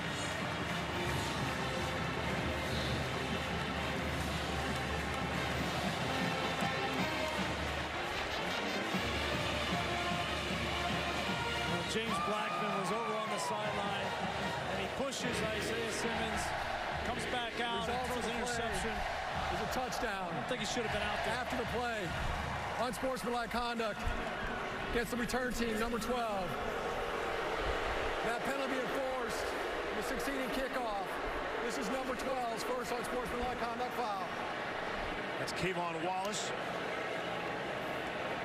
Blackman he is too up and down. It's a roller coaster with him, and I get it. He's not getting a whole lot of support, but he's been inaccurate with the football, and in that situation, I think this is why Hornibrook has been playing more for Florida State. But he had a wide open receiver in Cam Akers and just misses him. And Kayvon Wallace, not only did he get the unsportsmanlike, but he came and hit Cam Akers low in the knee when he couldn't see him, which I don't like either. Here's Sawicki on for another extra point out of the hold of Will Sweeney. And this has gotten away from Florida State in a hurry. Clemson scoring every which way. What happened for Florida State was Clemson winning by just 1 point at North Carolina 2 weeks ago. That got everybody's attention. Clemson had their antenna up. And then 2 weeks to stir over it. Right. And self-scout. Here's Trayshawn Harrison. Out to the 28-yard line. So TJ's out again this week. Tom Jackson still shaking off that Achilles injury. So Ryan Clark is back. See what I did there? Yep. With Boomer on NFL Primetime tomorrow, 7:30 Eastern, only on ESPN Plus. Get ESPN Plus, download the app, or go to ESPNplus.com. We'll find out what kind of mood Ryan Clark is going to be in after Florida LSU tonight on ESPN. Our weekly installment of Daniel Jones. Yes, the Daniel Jones update. Todd McShay, how are we feeling now? I just like facts. I'm a fact guy. Really? I like to look at the numbers the last couple weeks. I don't know. You tell me, Grease. What do you think? So Todd did say, I think it was either 6 or 8 weeks. Come talk to him in 6 or 8 weeks. Yeah, we'll talk at week 8. Yeah, week 8. So, trending. We trended up. Now we're going a little Timeout. Shaky. Florida State, they're first. 30 seconds. So Florida State spending a timeout there. Oh, how about this guy, Kyle Allen? What do you think of him, Todd? I don't know. How'd that get in there? I have no idea. Yeah, wow. I mean, you guys have been burying me for a month now on Daniel Jones. So I just want to mention, there's some other guys. Undrafted quarterbacks like Kyle Allen. Get out of my face, Bert. So we're quoting McShay with McShay. I got you. I have no idea how it got there. Is that the third person? No, it's just me kind of needling you back a little. That's just giving it back. Todd's going to start referring to himself in the third person. Sort of like Reggie Jackson. Todd's got a tough job. He's got a tough one. Fumble. Akers coughed it up. And let's see if Clemson has it. Isaiah Simmons, who's done everything for that Tigers defense today. Denzel Johnson knocked it away. And we think Simmons is on top of that ball underneath the pile.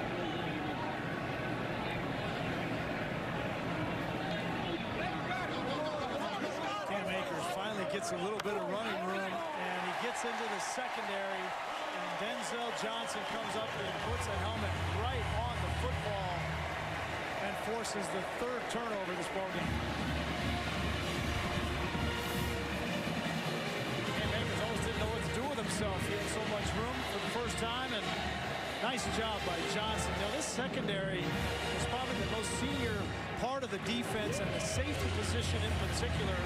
Brett Venables feels really good about the experience that he has between Tanner Muse and Kayvon Wallace as the starters, and Nolan Turner and Denzel Johnson as the backups.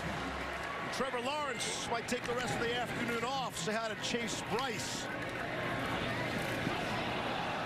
Lynn J. Dixon coughs it up. And Florida State recovers. Dennis Briggs for the Seminoles. So for the second time this afternoon, the teams trade turnovers within a play or two. Etienne put it on the ground last week, and that made Dabo's skin crawl. And now Lynn J. Dixon back up. We continue Dr. Pepper's championship drive. Game of the week. Labor to Florida State. The last 3 plays, that last handoff was a welcome play because the prior 3 plays have all been turnovers Florida State is their 4th possession of the second half already. That's amazing. And back to Alex Hornibrook, and I think we've seen the last of James Blackman. He's too erratic at this point to go back in this football game. Hey, good protection. And Hornibrook still will throw it away. Down to Molly. Well, Steve, a little injury update for Florida State. Their safety, Cyrus Fagan, is in street clothes on the sideline. He has a boot on his left leg, and he couldn't put weight on it in the first half. And also, Willie Taggart at halftime told me he didn't know if wide receiver Keyshawn Helton would return, but he is not here on the sideline, Steve. All right, Molly, thank you. It's a tough day for Willie Taggart. Tough day for them and this Florida State program.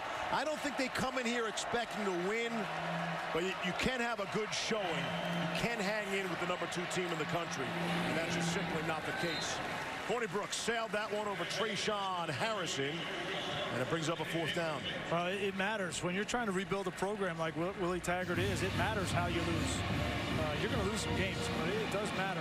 There's been nothing positive to come out of this football game for Florida State. They've been disjointed on offense, haven't found any kind of rhythm. And this is not the Clemson defense of last year. It's a good Clemson defense, but it's not the smothering defense that it was a year ago.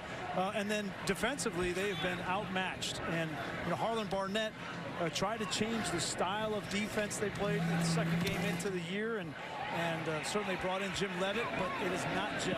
And so they have got to find some answers, and they've got to do it quickly.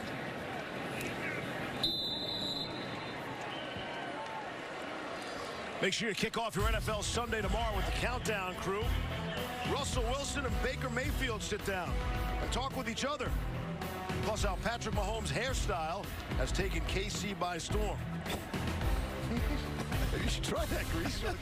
Go in that direction. Then Monday night, Matthew Stafford and the Lions take on Aaron Rodgers and the Packers, 8 p.m. Eastern on ESPN and the ESPN app. Fun to watch the Matt LaFleur, Aaron Rodgers relationship in Green Bay. Awesome. Indeed. Chaz Malusi, his first carry of the game, and he gets 1 yard. Chez, I beg your pardon. Chez Malusi, a true freshman from Naples, Florida. It's his 14th rush attempt of the season. It's good to see Chase Bryce get some reps. He comes into this game. He's thrown two touchdowns and some mop-up duty, but people remember, especially the Clemson faithful, remember last year how important he was in that Syracuse game to keep Clemson's undefeated and national championship season intact. So he is beloved here in Death Valley. Bryce completes to Cornell Powell. That was the game at Syracuse. The 94-yard drive to overcome a fourth-quarter deficit. He came in relief for Trevor Lawrence. That was the same week that Kelly Bryant left the team. Not that Chase Bryce is old enough to have a beer, but he'll never have to pay for one. He'll always have that, right? That will always be in his back pocket. But he basically saved the season. Yeah. Right, they lose to Syracuse. There is no national championship or playoff. Well, and remember, everybody was saying what a mistake it was for Kelly Bryant to leave the program because Trevor Lawrence gets hurt. He would have been playing in that game. Bryce will take a shot down the field. TJ Chase, the intended target, and a flag comes in.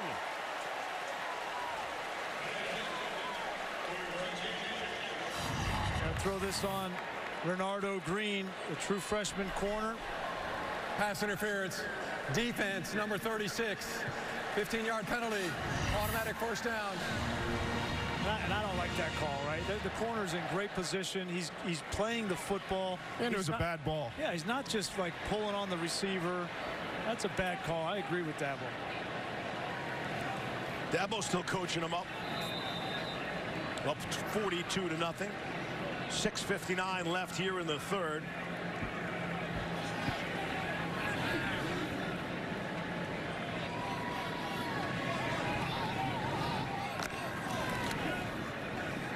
Bryce to throw. Trying to go a little back shoulder to Nagata. That's incomplete.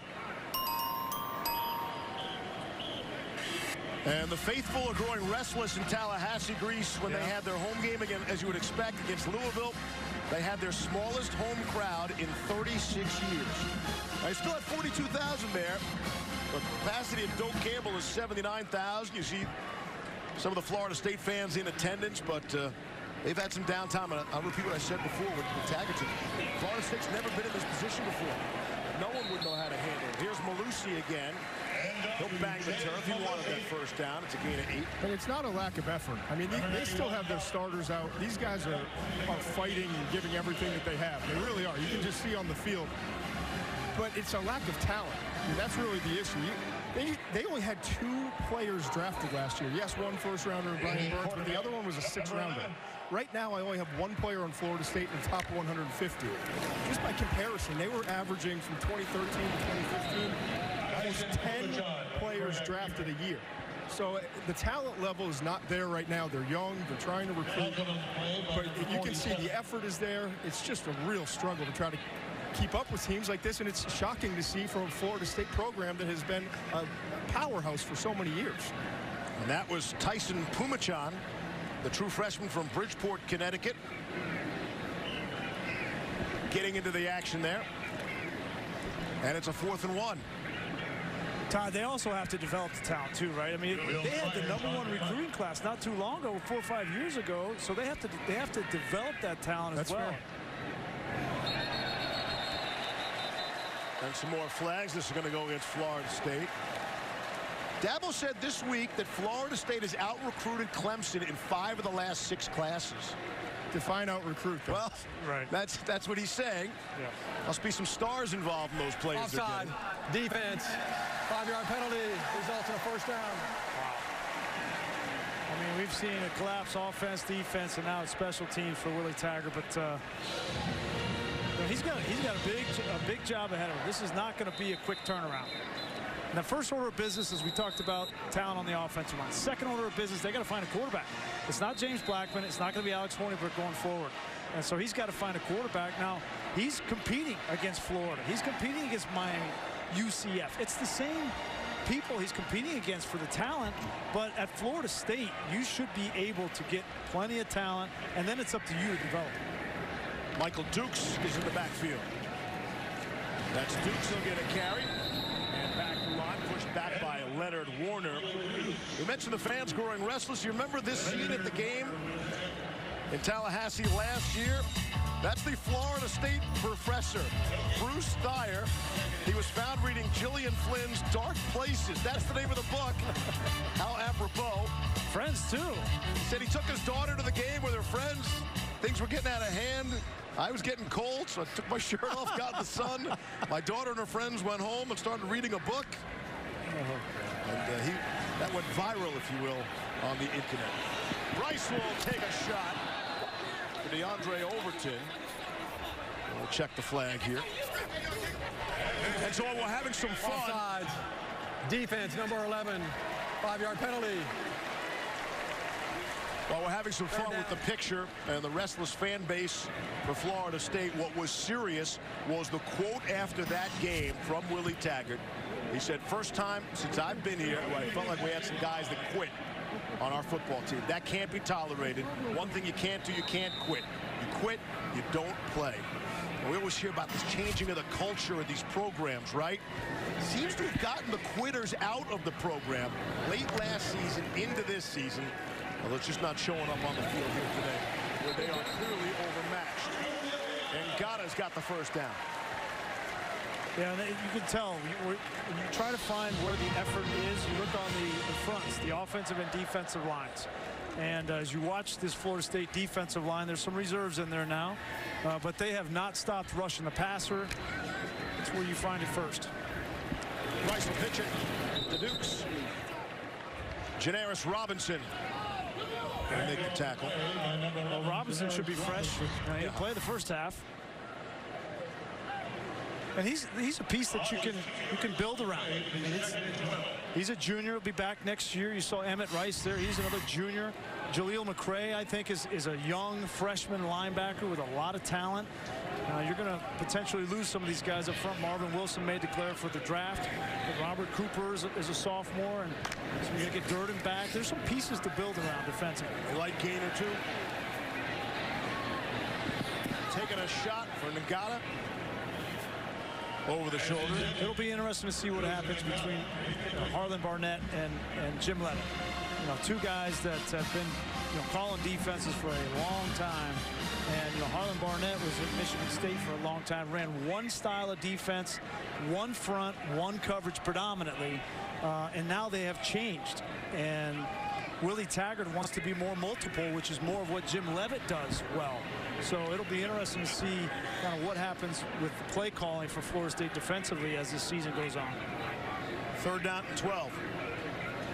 That's Dukes in the backfield.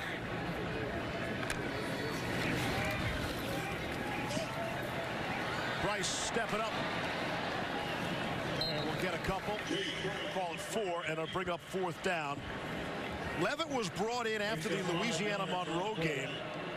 And Taggart said Louisiana-Monroe was taking advantage of our defense.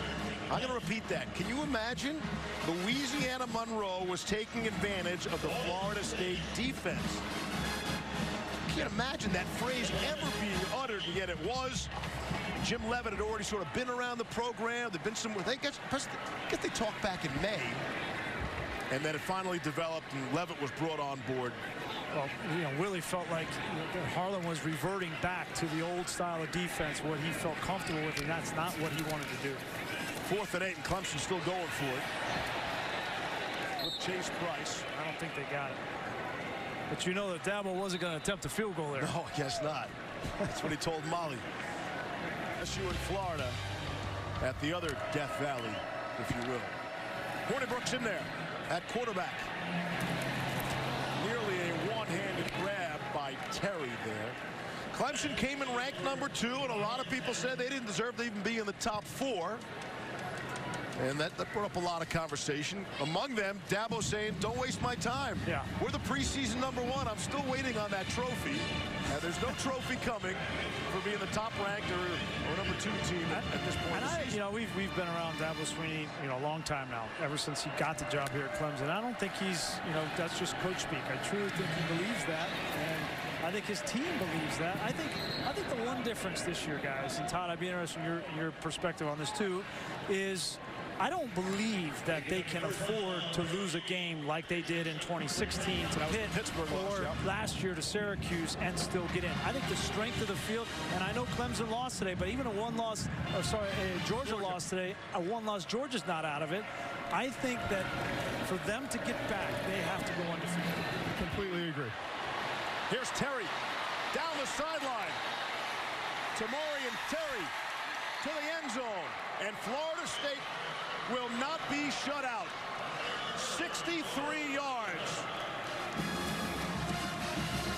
And the Seminoles crack the scoring sheet.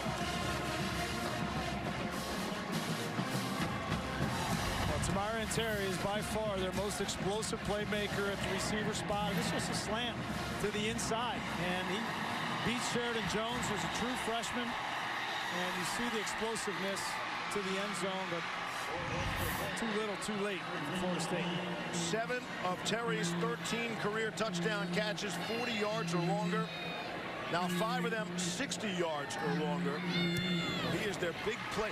He's a Clemson kind of receiver. Yeah. He's their Skill version set. of T. Higgins. Yep. Right. Size, hands, speed, all those things. No. So I think, the other thing is, who is Clemson going to play in the championship game, right?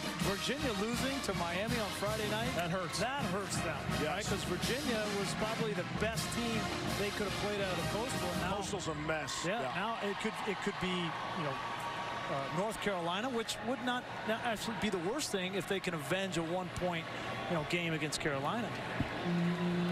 But it is a mess. It's a fair way of putting it. And the Atlantic's no great shakes, but they have Clemson. And we have Molly. Well, Steve, Trevor Lawrence would agree with you guys. He told me they can't afford a loss this year, saying that could derail their run for the playoff, especially with all the negative talk about their ranking and their schedule. And during the bye, he stood in front of his team and he said, we have a month and a half left of this regular season. That's not a lot of time. We need to lock in, be committed, and do all the little things right if we want to extend our season another couple months. And he said that loss to UNC was a wake-up call. He said they underestimated that opponent, and they are not doing that again. This sort of has been the Clemson game plan, though, they sort of ramp up as the season goes. You mentioned the loss. They don't usually come out hot out of the starting gate, and they really do seem to grow as a program as these seasons go along and for consecutive trips to the playoffs. They seem to have one game a year. And right? we seem to be at most of them. We thought it might be this one, but no, it's not this one. Right. But you know what Dabo Swinney said this week is we need adversity. We haven't had any adversity. I had no idea how the team was going to respond to adversity, and when they were in a tight ball game on the road against Carolina, to find a way to win, even if you win by 1 point and it's stopping the 2-point conversion, that kind of adversity for Trevor Lawrence and the rest of the team is something that Dabo Swinney covets. He needs that to build around. That was the first game against Carolina. That was the first game in Trevor Lawrence's college career in which he'd been in a fourth quarter game where the outcome had not been decided. So think about that. So opportunity to learn, to grow, face some adversity. Dabo said a lot of teams would have lost that game. Yeah. And so, you know, it was a teaching, coaching moment. Well, look at this. People forget the championship games last year, right? You would think the ACC championship game maybe be close. No, 32 points they went by. The semifinal against Notre Dame, they beat them 30-3. Right. And then the unthinkable. Yeah, and then that blow game, the doors off of Alabama by 28. So Trevor Lawrence has never been in a close fourth quarter game, right? The Syracuse game, he was hurt. He wasn't in there. So exactly. That game against North Carolina was the first time he's been in a fourth quarter game. They're on a 20-game win streak, Clemson is, and Dabo did the math for us. He said we'd have to go 30-0 to win the national championship this year. So what he's saying is, hey, look at the whole thing, right? Well, what he's saying is he doesn't think that they can lose a game and make it either. Well, that's true. But he's saying, look at the entire body of work. Don't judge us on the conference or the games this season. Has anybody gone 30-0 to win a couple of national championships back-to-back? Well, they were the first ones to win the college football playoff national championship being undefeated. So for them to do it 2 years in a row would be amazing. To that point, though, it's not a lifetime achievement award. You know, it's got to be based off of what this team is this year. Correct. And what we've seen prior to today, there are questions. And I was questioning the talent level. Today, we've seen a little bit different. It'll look a little better in the box score tomorrow as we continue Dr. Pepper's championship drive game of the week.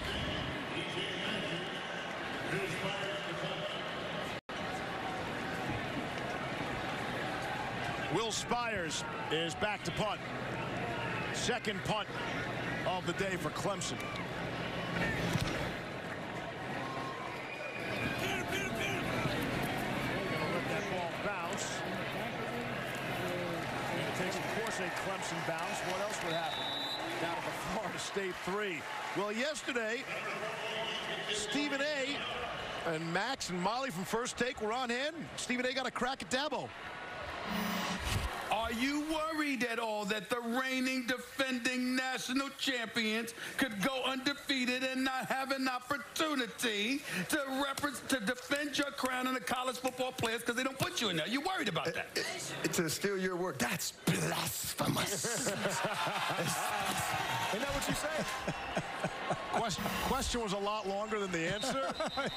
Sort of a journalistic no-no.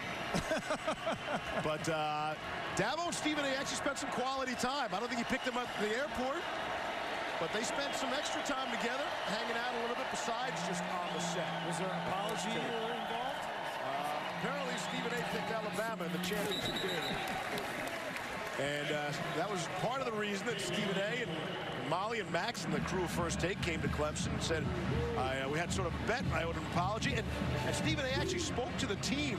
Dabo let Stephen A. in the locker room to address the Clemson players. And apparently had a little video made up of Stephen A. talking about Alabama this and Alabama that. And so I think the Clemson players enjoyed that.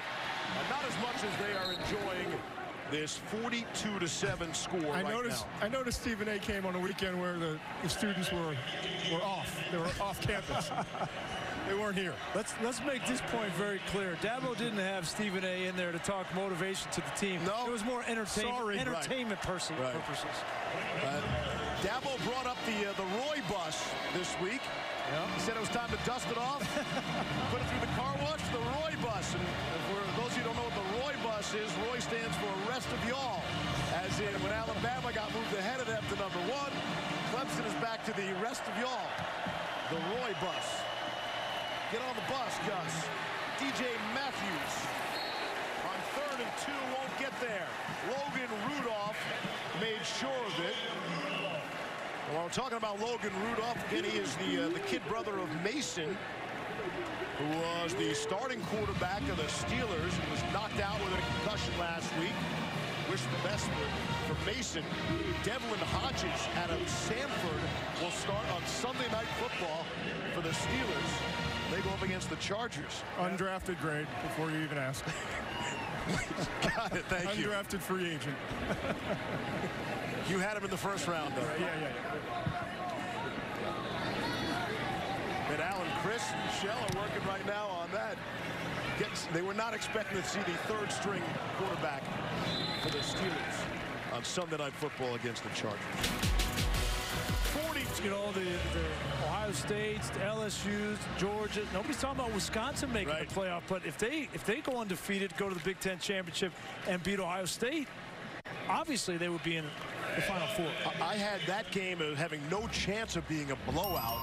I thought that would be a much closer game. And coming up tonight here on ABC, shortly after we get through Penn State and Iowa, we have firsthand experience of Saturday night at Kinnick. Yeah. We know about the Magic. We were there a couple of years ago for the Ohio State game.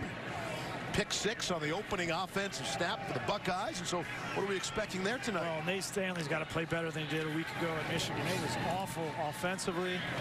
Now, everybody's talking about Penn State's offense and scoring a bunch of points, 47 points. They haven't played anybody, okay? That seems to be a theme around the game. When they played Pitt, right, it was 17-10. Yes. I think this is going to be more of a defensive struggle game than most people think. Neither one of these teams has given up more than 17 points in a single game this year. Yeah, Penn State has struggled in some spots. They trailed Buffalo at halftime. So interesting to see how that plays out tonight. Todd, any thoughts on Maryland? Looked like a good win until they got smoked by Purdue today. Now Purdue looks like a little bit of a better win.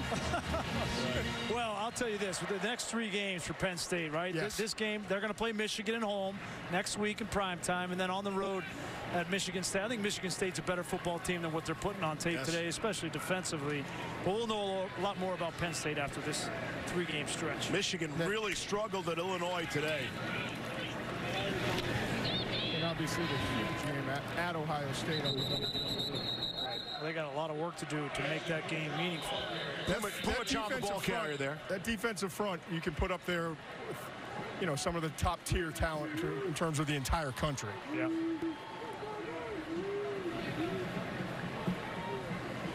That's Leonard Warner, the junior linebacker. Personal foul. Offense number 14, unnecessary roughness. 15-yard penalty. First down. We saw Marvin Wilson, the defensive tackle, come and help Warner off the field. Marvin Wilson's, I think he's a piece that hopefully for Willie Taggart hangs around here, doesn't decide to go to the NFL, but you could build on next season. He's a leader, captain, and a great football player, but if I had to bet, I would say he's probably going to take his talents to the NFL. Marvin Wilson's a guy, his first experience, his first visit to Florida State was a Clemson game. And the Seminoles lost that game 37-34. But Wilson said the atmosphere at Doak Walker that game was a top 5 moment for him. He didn't even play. He wasn't even on the team. But that's where he first fell in love with Florida State football. Thoughts on some prospects for him, Todd? He's their best interior pass rusher. And you look in the NFL right now, and it's really, you would rather have an interior pass rusher that can get home and disrupt the quarterback than an edge guy. And so I agree with Brian. I think he's going to wind up leaving after this year. I'm not saying he's a first-round talent, but he's not going to last till the 3rd day. So we're talking about first or second, maybe 3rd round at the worst. But again, if he continues to improve as an interior pass rusher, that's where you make the money. Here's where I'm going to channel my Mel Kiper. Doesn't he have him 14th on his big board tab? You know, Mel gets ahead of himself sometimes. I wonder if Todd Mel has, where he has them. That'd be hard to do. Not until close to the draft when they make me look at his mock draft. Hey, so let's look at Marvin Wilson. What jumps out to you guys of the 300-pounder? 3'11", 6'5". What's odd about that picture right there? Why is he wearing 21? The uniform number 21. For Dion. Yeah, well, that would make sense, but except he's a defensive tackle. So we asked him about it, and I figured, you know, the equipment manager gave it to me, and I said, so why 21? And all he said was savage. He says, I'm a savage. And the three of us look at each other, and Molly's shaking her head. Molly's the only one. 1.5 of us got it. 21 savage, of course, people. A lot. A lot? A lot. I had no idea. Maybe Molly can sing us the break to go 21 Rescue us. Got to be careful with those lyrics, Molly, other than the word a lot. Yeah, that's right, Steve. I know that reference was a little bit over your head. I'm closer in age to some of these guys. We had a little fun with it. We'll bring you back here. The old-timer's still calling the game. Oh, well, Jeff thought he was the Heisman front runner. It hasn't gone as smoothly as he wanted, but he came out today. He was efficient, right? We heard that word efficient from Dabo, from Tony Elliott, and the offensive staff. They wanted him to be efficient. They wanted the offense to be more efficient, and they were right from the jump, going up 35-0 in the first half. And Florida State's back to James Blackman at quarterback. Hands off to Cam Akers. Alex Hornibrook had played the last 4 possessions. And Akers the ball carrier there. They're going back and forth. I keep waiting for Jordan Travis to check in the game. He'd be the 3rd-string quarterback for Florida State. I think it's you know, these are the little things, but watching Trevor Lawrence in the second half, he hasn't played a whole lot, but he's been on the sideline talking to players. He's talking to coaches. He's got his head in the game, trying to learn. He's still a young player. He's still getting better as a quarterback, which is scary to think. But he's been engaged. And you know what? He's had to, we talked about this at the Open, he's had to take more leadership, right? When you lose guys like Cleveland Farrell and Christian Wilkins, and you don't have, you know, players to assume that leadership role on defense, on offense too, they look at the quarterback. And when you're the best player on the best team in the country, you know, you're going to have that on your shoulders. And Trevor Lawrence may not be as vocal as those other guys, but he has to assume that leadership.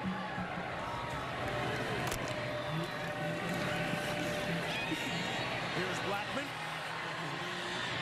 Rolling on the run. And just too far for Terry. Todd, I remember during the draft process last year, we were having some fun. It was a hypothetical that if Lawrence was available, he would have been the #1 overall pick in the draft a year ago. I think it's very likely. Now, the only wild card there is that Cliff Kingsbury, you know, came in with a system and had his guy. So, but I think if you polled all 32 teams, I think the vast majority would have said that Lawrence is the #1 player in the class. Coming off of that Alabama game, the way he played, that was special. And I still think he would be the first overall pick ahead of Tua. You know, everything's about tanking for Tua, the Dolphins, the Redskins, etc. I think he still would be, despite some of the weaknesses that we've seen in his game. And I think next year, when he is eligible, he'll wind up being the first overall pick. That Florida State drive was 6 plays. That was the longest drive they've had all day. In the country, the Smoking Pig. I know every visit we make to Clemson, we find some opportunity to either stop at the Pig or have the Pig stop by us. On Clemson home games, the Smoking Pig sells over 1,500 pounds of meat. We eat a third of it. They're only open 3 days a week. Thursday, Friday, Saturday. I used to be a pulled pork guy, which I still love pulled pork. But, you know, McShay, I think last year, McShay and I had the chopped brisket sandwich. Right. Oh, yeah. My gosh. And we all agree. We drive by it on the way back tonight, too, by the way. And yet we're all amazed how good the coleslaw is, right? Well, the coleslaw is impressive because, you know, there's a lot of attention to detail there. It's much like Dabo. You know, they don't put the sauce on until the day of. So right. It chop it up. Stays crunchy. It's really fine chop, but stays crunchy. That's a key, Levy. I know keys. It gets mushash if you put it in like 3 days before and let it sit around. That's right. It gets what? Mushash. Pass interference. Defense number 29. 15-yard penalty. First down. Mushy. Oh, thank Translation. you. Translation. I don't have to Google it. But I find after my 3 days visiting Clemson, I crave a piece of salmon. Anybody else? Can we mix a little fish in with our diet? Well, McShay and I had fish last night. You could have had fish, but you didn't. In a steakhouse, I have steak. I'm traditionalist that way. Tyson Pumachan is at quarterback for Clemson. True freshman, Bridgeport, Connecticut. And Pumachan's on the run there. He'll be short of the first down from Bridgeport, Connecticut, which is not too far from the ESPN's worldwide headquarters in Bristol. I was watching him throw the ball down there on the field before the game, and he's got some zip on the ball. Obviously, we can see his running ability and his size. He's 6'3", 220 pounds, but I was really impressed with him throwing the football. I'm trying to get Ben and Tom to count up how many players Clemson has used today. See if they approach the 111 they used at Charlotte. I don't even know how that is feasible. They average 81 players per game. First of all, they're blowing some people out. Got it. I didn't know you had 111 on the team. Can't do it on the road. Can't travel so many. Producer Billy Palladino says they played 75 so far today. Frank Ladson on the receiving end there. I believe that's Frank's first catch. True freshman from Miami. Clemson does attract them from all over. We mentioned California, too. Quite a run that Dabo Swinney and these Clemson Tigers are on. I think maybe as you look at their schedule going forward, maybe the most difficult game on their schedule, believe it or not, is a date with Wake Forest here in Death Valley on their quest to get another national championship. That's November 16th. Now, you would make that tougher than the rivalry game against South Carolina. What South Carolina did today might change things, but when is the last time Clemson lost to South Carolina? Can you tell me? It's been quite a while. I got my best people on it. They don't lose to South Carolina. No. But here you go. I mean, this is, you know, this game right here against Wake Forest. I agree, but you got to look at Wake Forest's schedule, too. I mean, Utah State by 3, North Carolina by a touchdown, basically. Boston College by 3. I'm not saying it's a strong schedule. That's the point. The hardest spot. Yeah, that's why I think they can't afford to lose any of them. Wake plays at Louisville tonight in about 45 minutes from now. I got to be honest, I didn't know Wake was ranked. They're at 19th in the country. That's good for the ACC street cred. Taking a shot at the end zone, and it is knocked away. Asante Samuel was beaten for a couple of big plays early on. Samuel's father, by the same name, an 11-year NFL career, started with the Patriots, the Eagles, the Falcons. And they will attempt the field goal, and it will be Stephen Sawicki. He has yet to attempt a field goal for Clemson. Transfer from NC A&T. Skipped a couple extra points, and this will be a 26-yard field goal attempt. Figure out the kicking game. Sawicki boots it through. Pacific Life game summary, and it will read all Tigers, 45-7. Yeah, they got back to the balance, running the football with Travis Etienne. He got nicked up a little bit in the first quarter, but was able to come back, and the 1-2 punch of he and then Jay Dixon was effective, and then pretty much perfect day outside of one interception, one mistake by Trevor Lawrence. The rest of it was smooth sailing. Love to have a coaching moment, even in a 45-7 game. And they will. As the clock winds, under 5 minutes left to play. Here in the fourth quarter, all second-ranked Tigers and the defending champs home here today in Clemson. So it is no coincidence the four of us all have a touch of pink on. In Molly's case, a lot of pink. Can find her all day long. It is October, and that is Breast Cancer Awareness Month, and we'll want to do our part. And tell the folks at home that we're thinking about those who are dealing with that horrendous disease right now. Yeah, it means a lot to me and my family. My mom had breast cancer. I know there's so many people out there that are dealing with it, have dealt with it, and has touched their life. And always a special time when we get to spend time with those folks and pay a little bit of homage in October.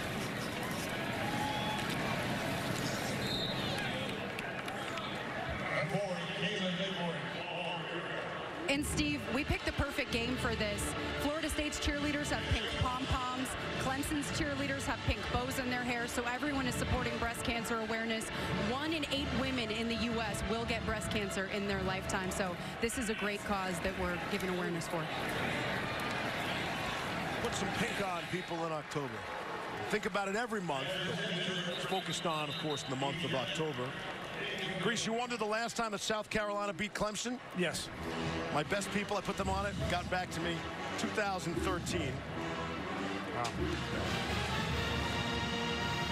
I'm not worried about the Personal games. foul, roughing the passer with targeting, defense number 6, 15-yard penalty, automatic first down.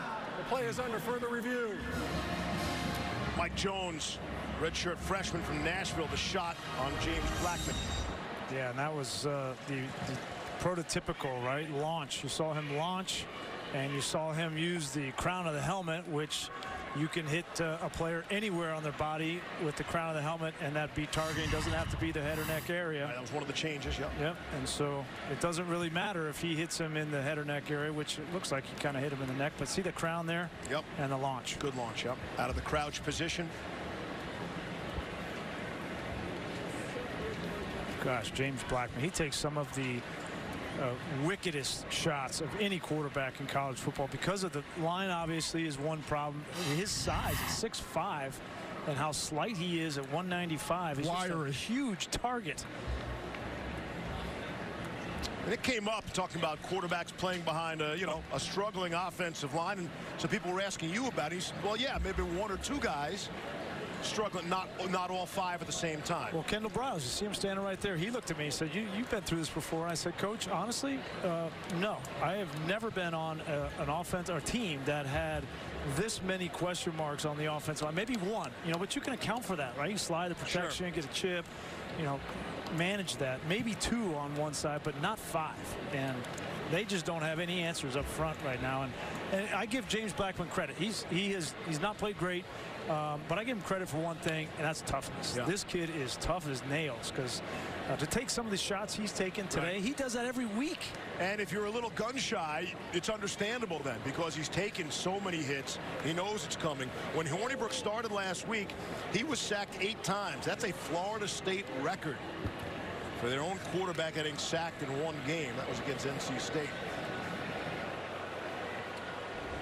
So see the call here. After further review, there is no foul for targeting. The foul for roughing passer is still in force, 15 yards, first down.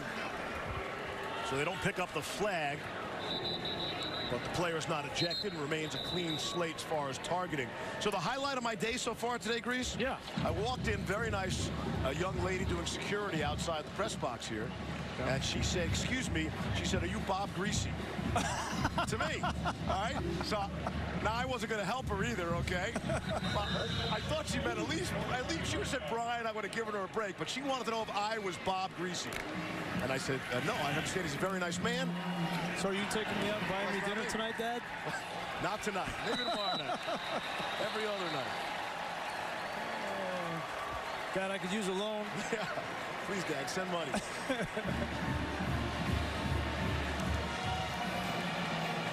Dad's a couple years older than I am, right? Couple. Second down. They're going to rule the play was down there, so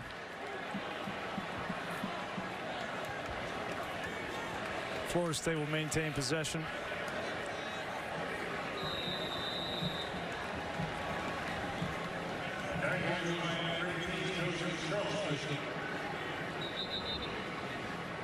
Dabo's still coaching him up. He wants a timeout. He wants to look at that last play. Let's go back and take a look. Again, he was ruled down.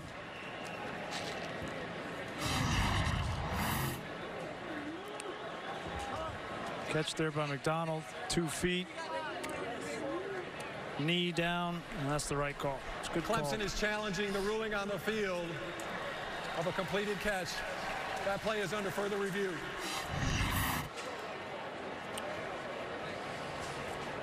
Nothing if not consistent, Dabo. He's playing the full 60. Don't give an inch. Playing the full 60. Whether America wants him to or not. Mention Wake Forest. They'll go up against Louisville. That'll be a good one. On the ACC After further network review, tonight. the ruling on the field is confirmed. Clemson is charged a timeout. 30 seconds. It's about the only thing Dabo lost today. Right. He'll be bothered by that, too. Clemson is in search of their 750th all-time victory here today. I like their chances of getting it. That would put them among 15 programs in the history, the 150-year history of college football with 750 wins, and they'd be the first ACC program to get there. Well on their way. Here's Blackman. Going to be dropped back for a sack. It's a loss of 9 on the play. That's Kane Patterson, the true freshman out of Brentwood, Tennessee. And, you know, we were talking with Dabo Sweeney, and he was telling us he wanted to get these young linebackers more reps. Kane Patterson and Balin Spector, they wanted to get him in the game early, and he was encouraging Brent Venables to just put him in there, play him. That's been their philosophy. But put him in crunch time when it matters, and Zane Patterson has been doing that more and more, and he's a bright young star on this defense. 3rd and 13. Blackman still throwing and complete to DJ Matthews. Did a good job to go up to get it. 18 yards on the play, and it's a first down for Florida State.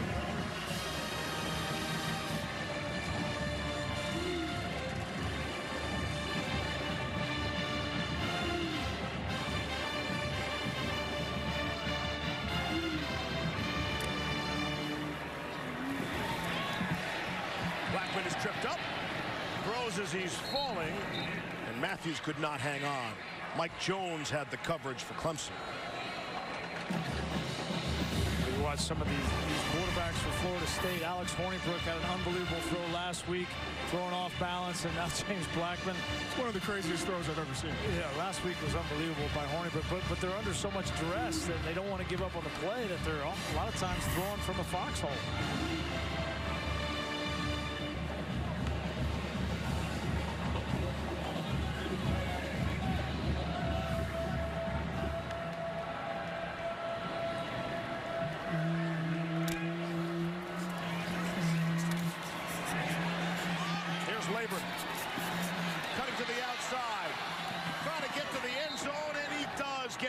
Touchdown, Kalen Laburn for the score.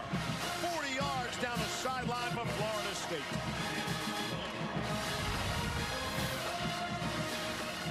Kalen Laburn has been spelling Cam Akers this season, getting more and more looks, more and more touches in this game in the second half. And you see the speed to finish, albeit against the second-team defense for Clemson.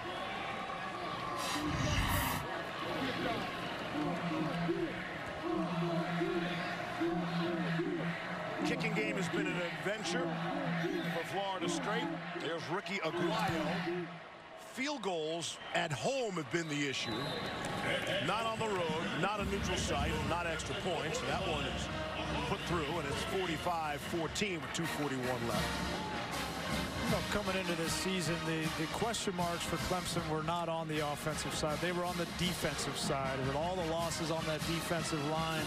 But I think it's been the most surprising thing, really, is that this defense has stood up.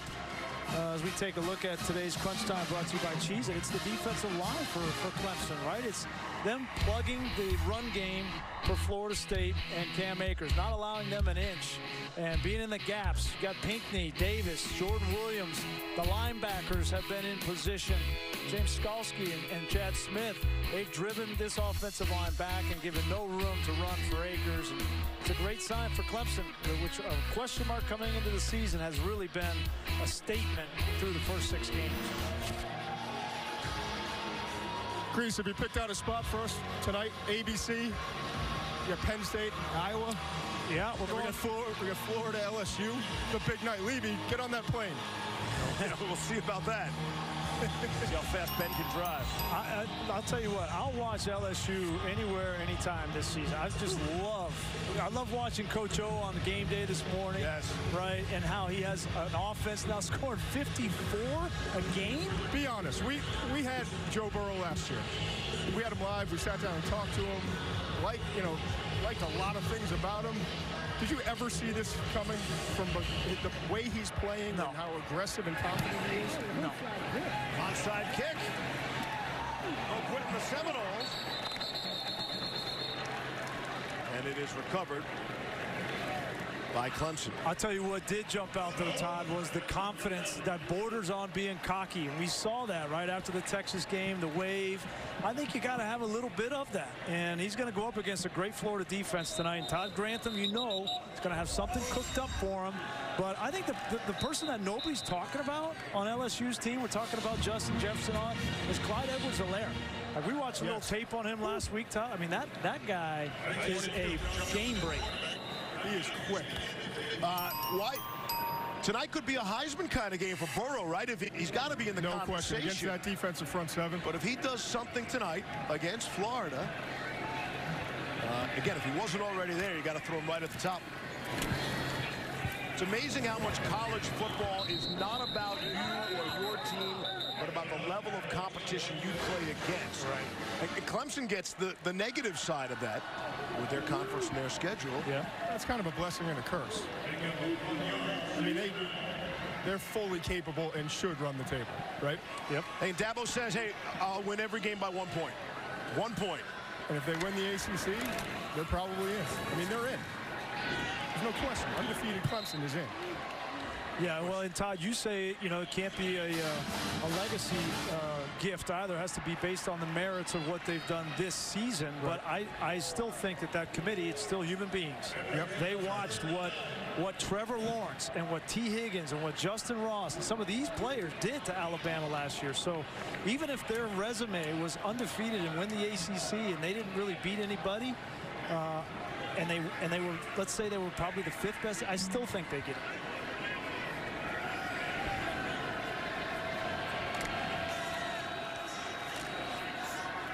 Clemson's still looking to throw. And instead, Kumachan will run. 3rd and 8, very close to the first down marker. Tonight, after Florida LSU on ESPN, it's SportsCenter with Michael Eaves and Kenny Mayne. That'll be a big show. They'll break down the big football game on Saturday. Yankees-Astros game 1, Nationals-Cardinals game 2, SportsCenter after football. Note that start time. I'll bet my life it will not start at 11 o'clock Eastern time tonight. Sound like a good experience. That's the thing I am most sure of. That Florida LSU will not be done by 11 o'clock Eastern, so SportsCenter can come on time. SportsCenter, Michael and Kenny after football on ESPN and the ESPN app.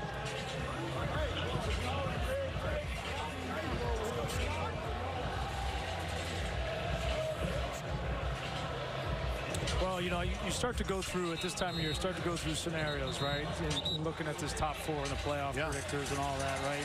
And, you know, a lot of people think Ohio State has been the best team in the country. I tend to agree with them, right? So you can't, it's not completely out of the realm to think Ohio State runs the table their end, right? Alabama certainly could run the table in the West and probably meet Georgia in the East. And one of those 2 teams you would have to say would be in. You know, LSU, the same thing. I put them in the same boat as Alabama. And in fact, I might have them a little bit ahead of Alabama. But Oklahoma, the win today over Texas, right? That is significant. If they run the table in the Big 12, you would think that they would have to be in. So, and then Notre Dame is lurking out there, right? With that 1 loss to Georgia. Now, Georgia losing certainly hurts that. But I don't think that anybody would say that Notre Dame is outside the top 6 right now. So if they run the table, I mean, there's a lot more actors in this play this year than there was a year ago. When they got to 111 players that game at Charlotte, both Herb Street boys got into the game. That's Ty on the left, Jake on the right. And keep waiting for them to jump into this one. Come on, Dabo, put them in. 45-14. Herbie, along with Chris Fowler and Maria Taylor. They will call the big one tonight. Florida and LSU, Baton Rouge. We got a Death cool Valley, is that, by the way? Death Valley day-night doubleheader. Death Valley here, and Death Valley in Baton Rouge. To be able to see 2 of your sons in Clemson uniforms. Of course, Dabo's got a couple of his sons on the team. Brent Venables has a couple kids on the team as well. So, hey, they proclaim themselves a family affair here in Clemson. That's kind of how Dabo runs the program. We got a sense of that, too. Yeah. I think that's really cool. I mean, we were talking with Brent Venables, and a long foul ball there, but you know, his son Jake Venables is a redshirt freshman linebacker, and it was almost like when he was talking with Coach Venables, he didn't want to say anything nice, you know, but he couldn't help himself, because he's like, listen, I'm not going to be one of those dads that says something nice about Mike. I'm hard on him, and anybody that knows Brent Venables knows that he would be harder on his kid than anybody else on the defense. But he says, you know what? He's got a chance. He could be a pretty good player. Said he impressed me. Yeah, which is really cool, you know. You hope your son comes in and does well, and then when he comes in and does maybe better than you expected, that's amazing. And I don't want to be that dad either, but the Chiefs are playing in a really big flag football game. What's their record? Morning. We're up to 4-1. We bounced back from that tough loss. Special team coordinators got to get there tomorrow. The boys didn't take the loss too well, which I'm okay with. So we'll see. But it's all perspective, right? As long as they're playing and enjoying and around this great game of football.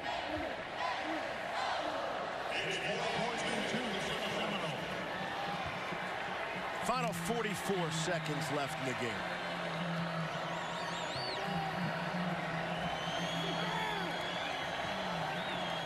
And James Blackman's still in there.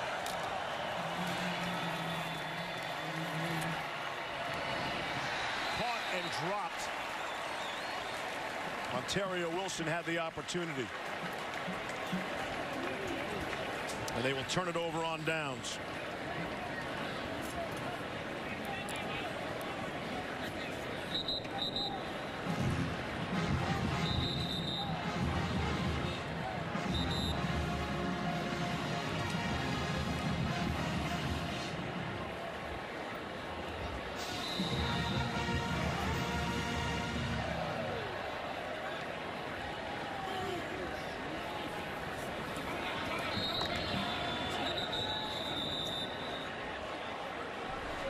Charge timeout.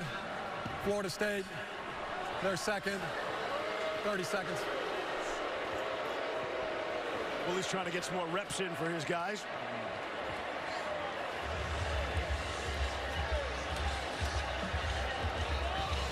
All that positive momentum for Willie Taggart, you know, after these back-to-back ACC wins. Beat NC State. It was a good win. Beat Louisville. You know, you don't want to look back. Even the Louisiana Monroe, they missed an extra point. Yeah. That's the reason Florida State was able to beat them. Blew a big lead against Boise State. Yeah. Well, they've got things to figure out. Defensively, they've changed schemes, and that's a difficult thing. And then offensively, I don't know that they have you know, the horses up front really to be consistent. Clemson's not done yet. Down to the 6-yard line. You just wonder where the mental state of the Florida State players is right now. This will be a tough one to bounce back. You felt like you were moving in the right direction. Look, they're not going to see this kind of talent. They're not going to see this kind of talent again opposite them on the football field. But can they turn this back and get some positive momentum going? Zeros on the clock. And this game was over shortly after the singing of the national anthem. Clemson wins 45-14. Our producers Bill Palladino and Josh Hoffman. Our director Mike Schwab, Todd McShay, Molly McGrath, Brian Greasy, and our entire outstanding crew. I'm Steve Levy. It's all Clemson here tonight. Send you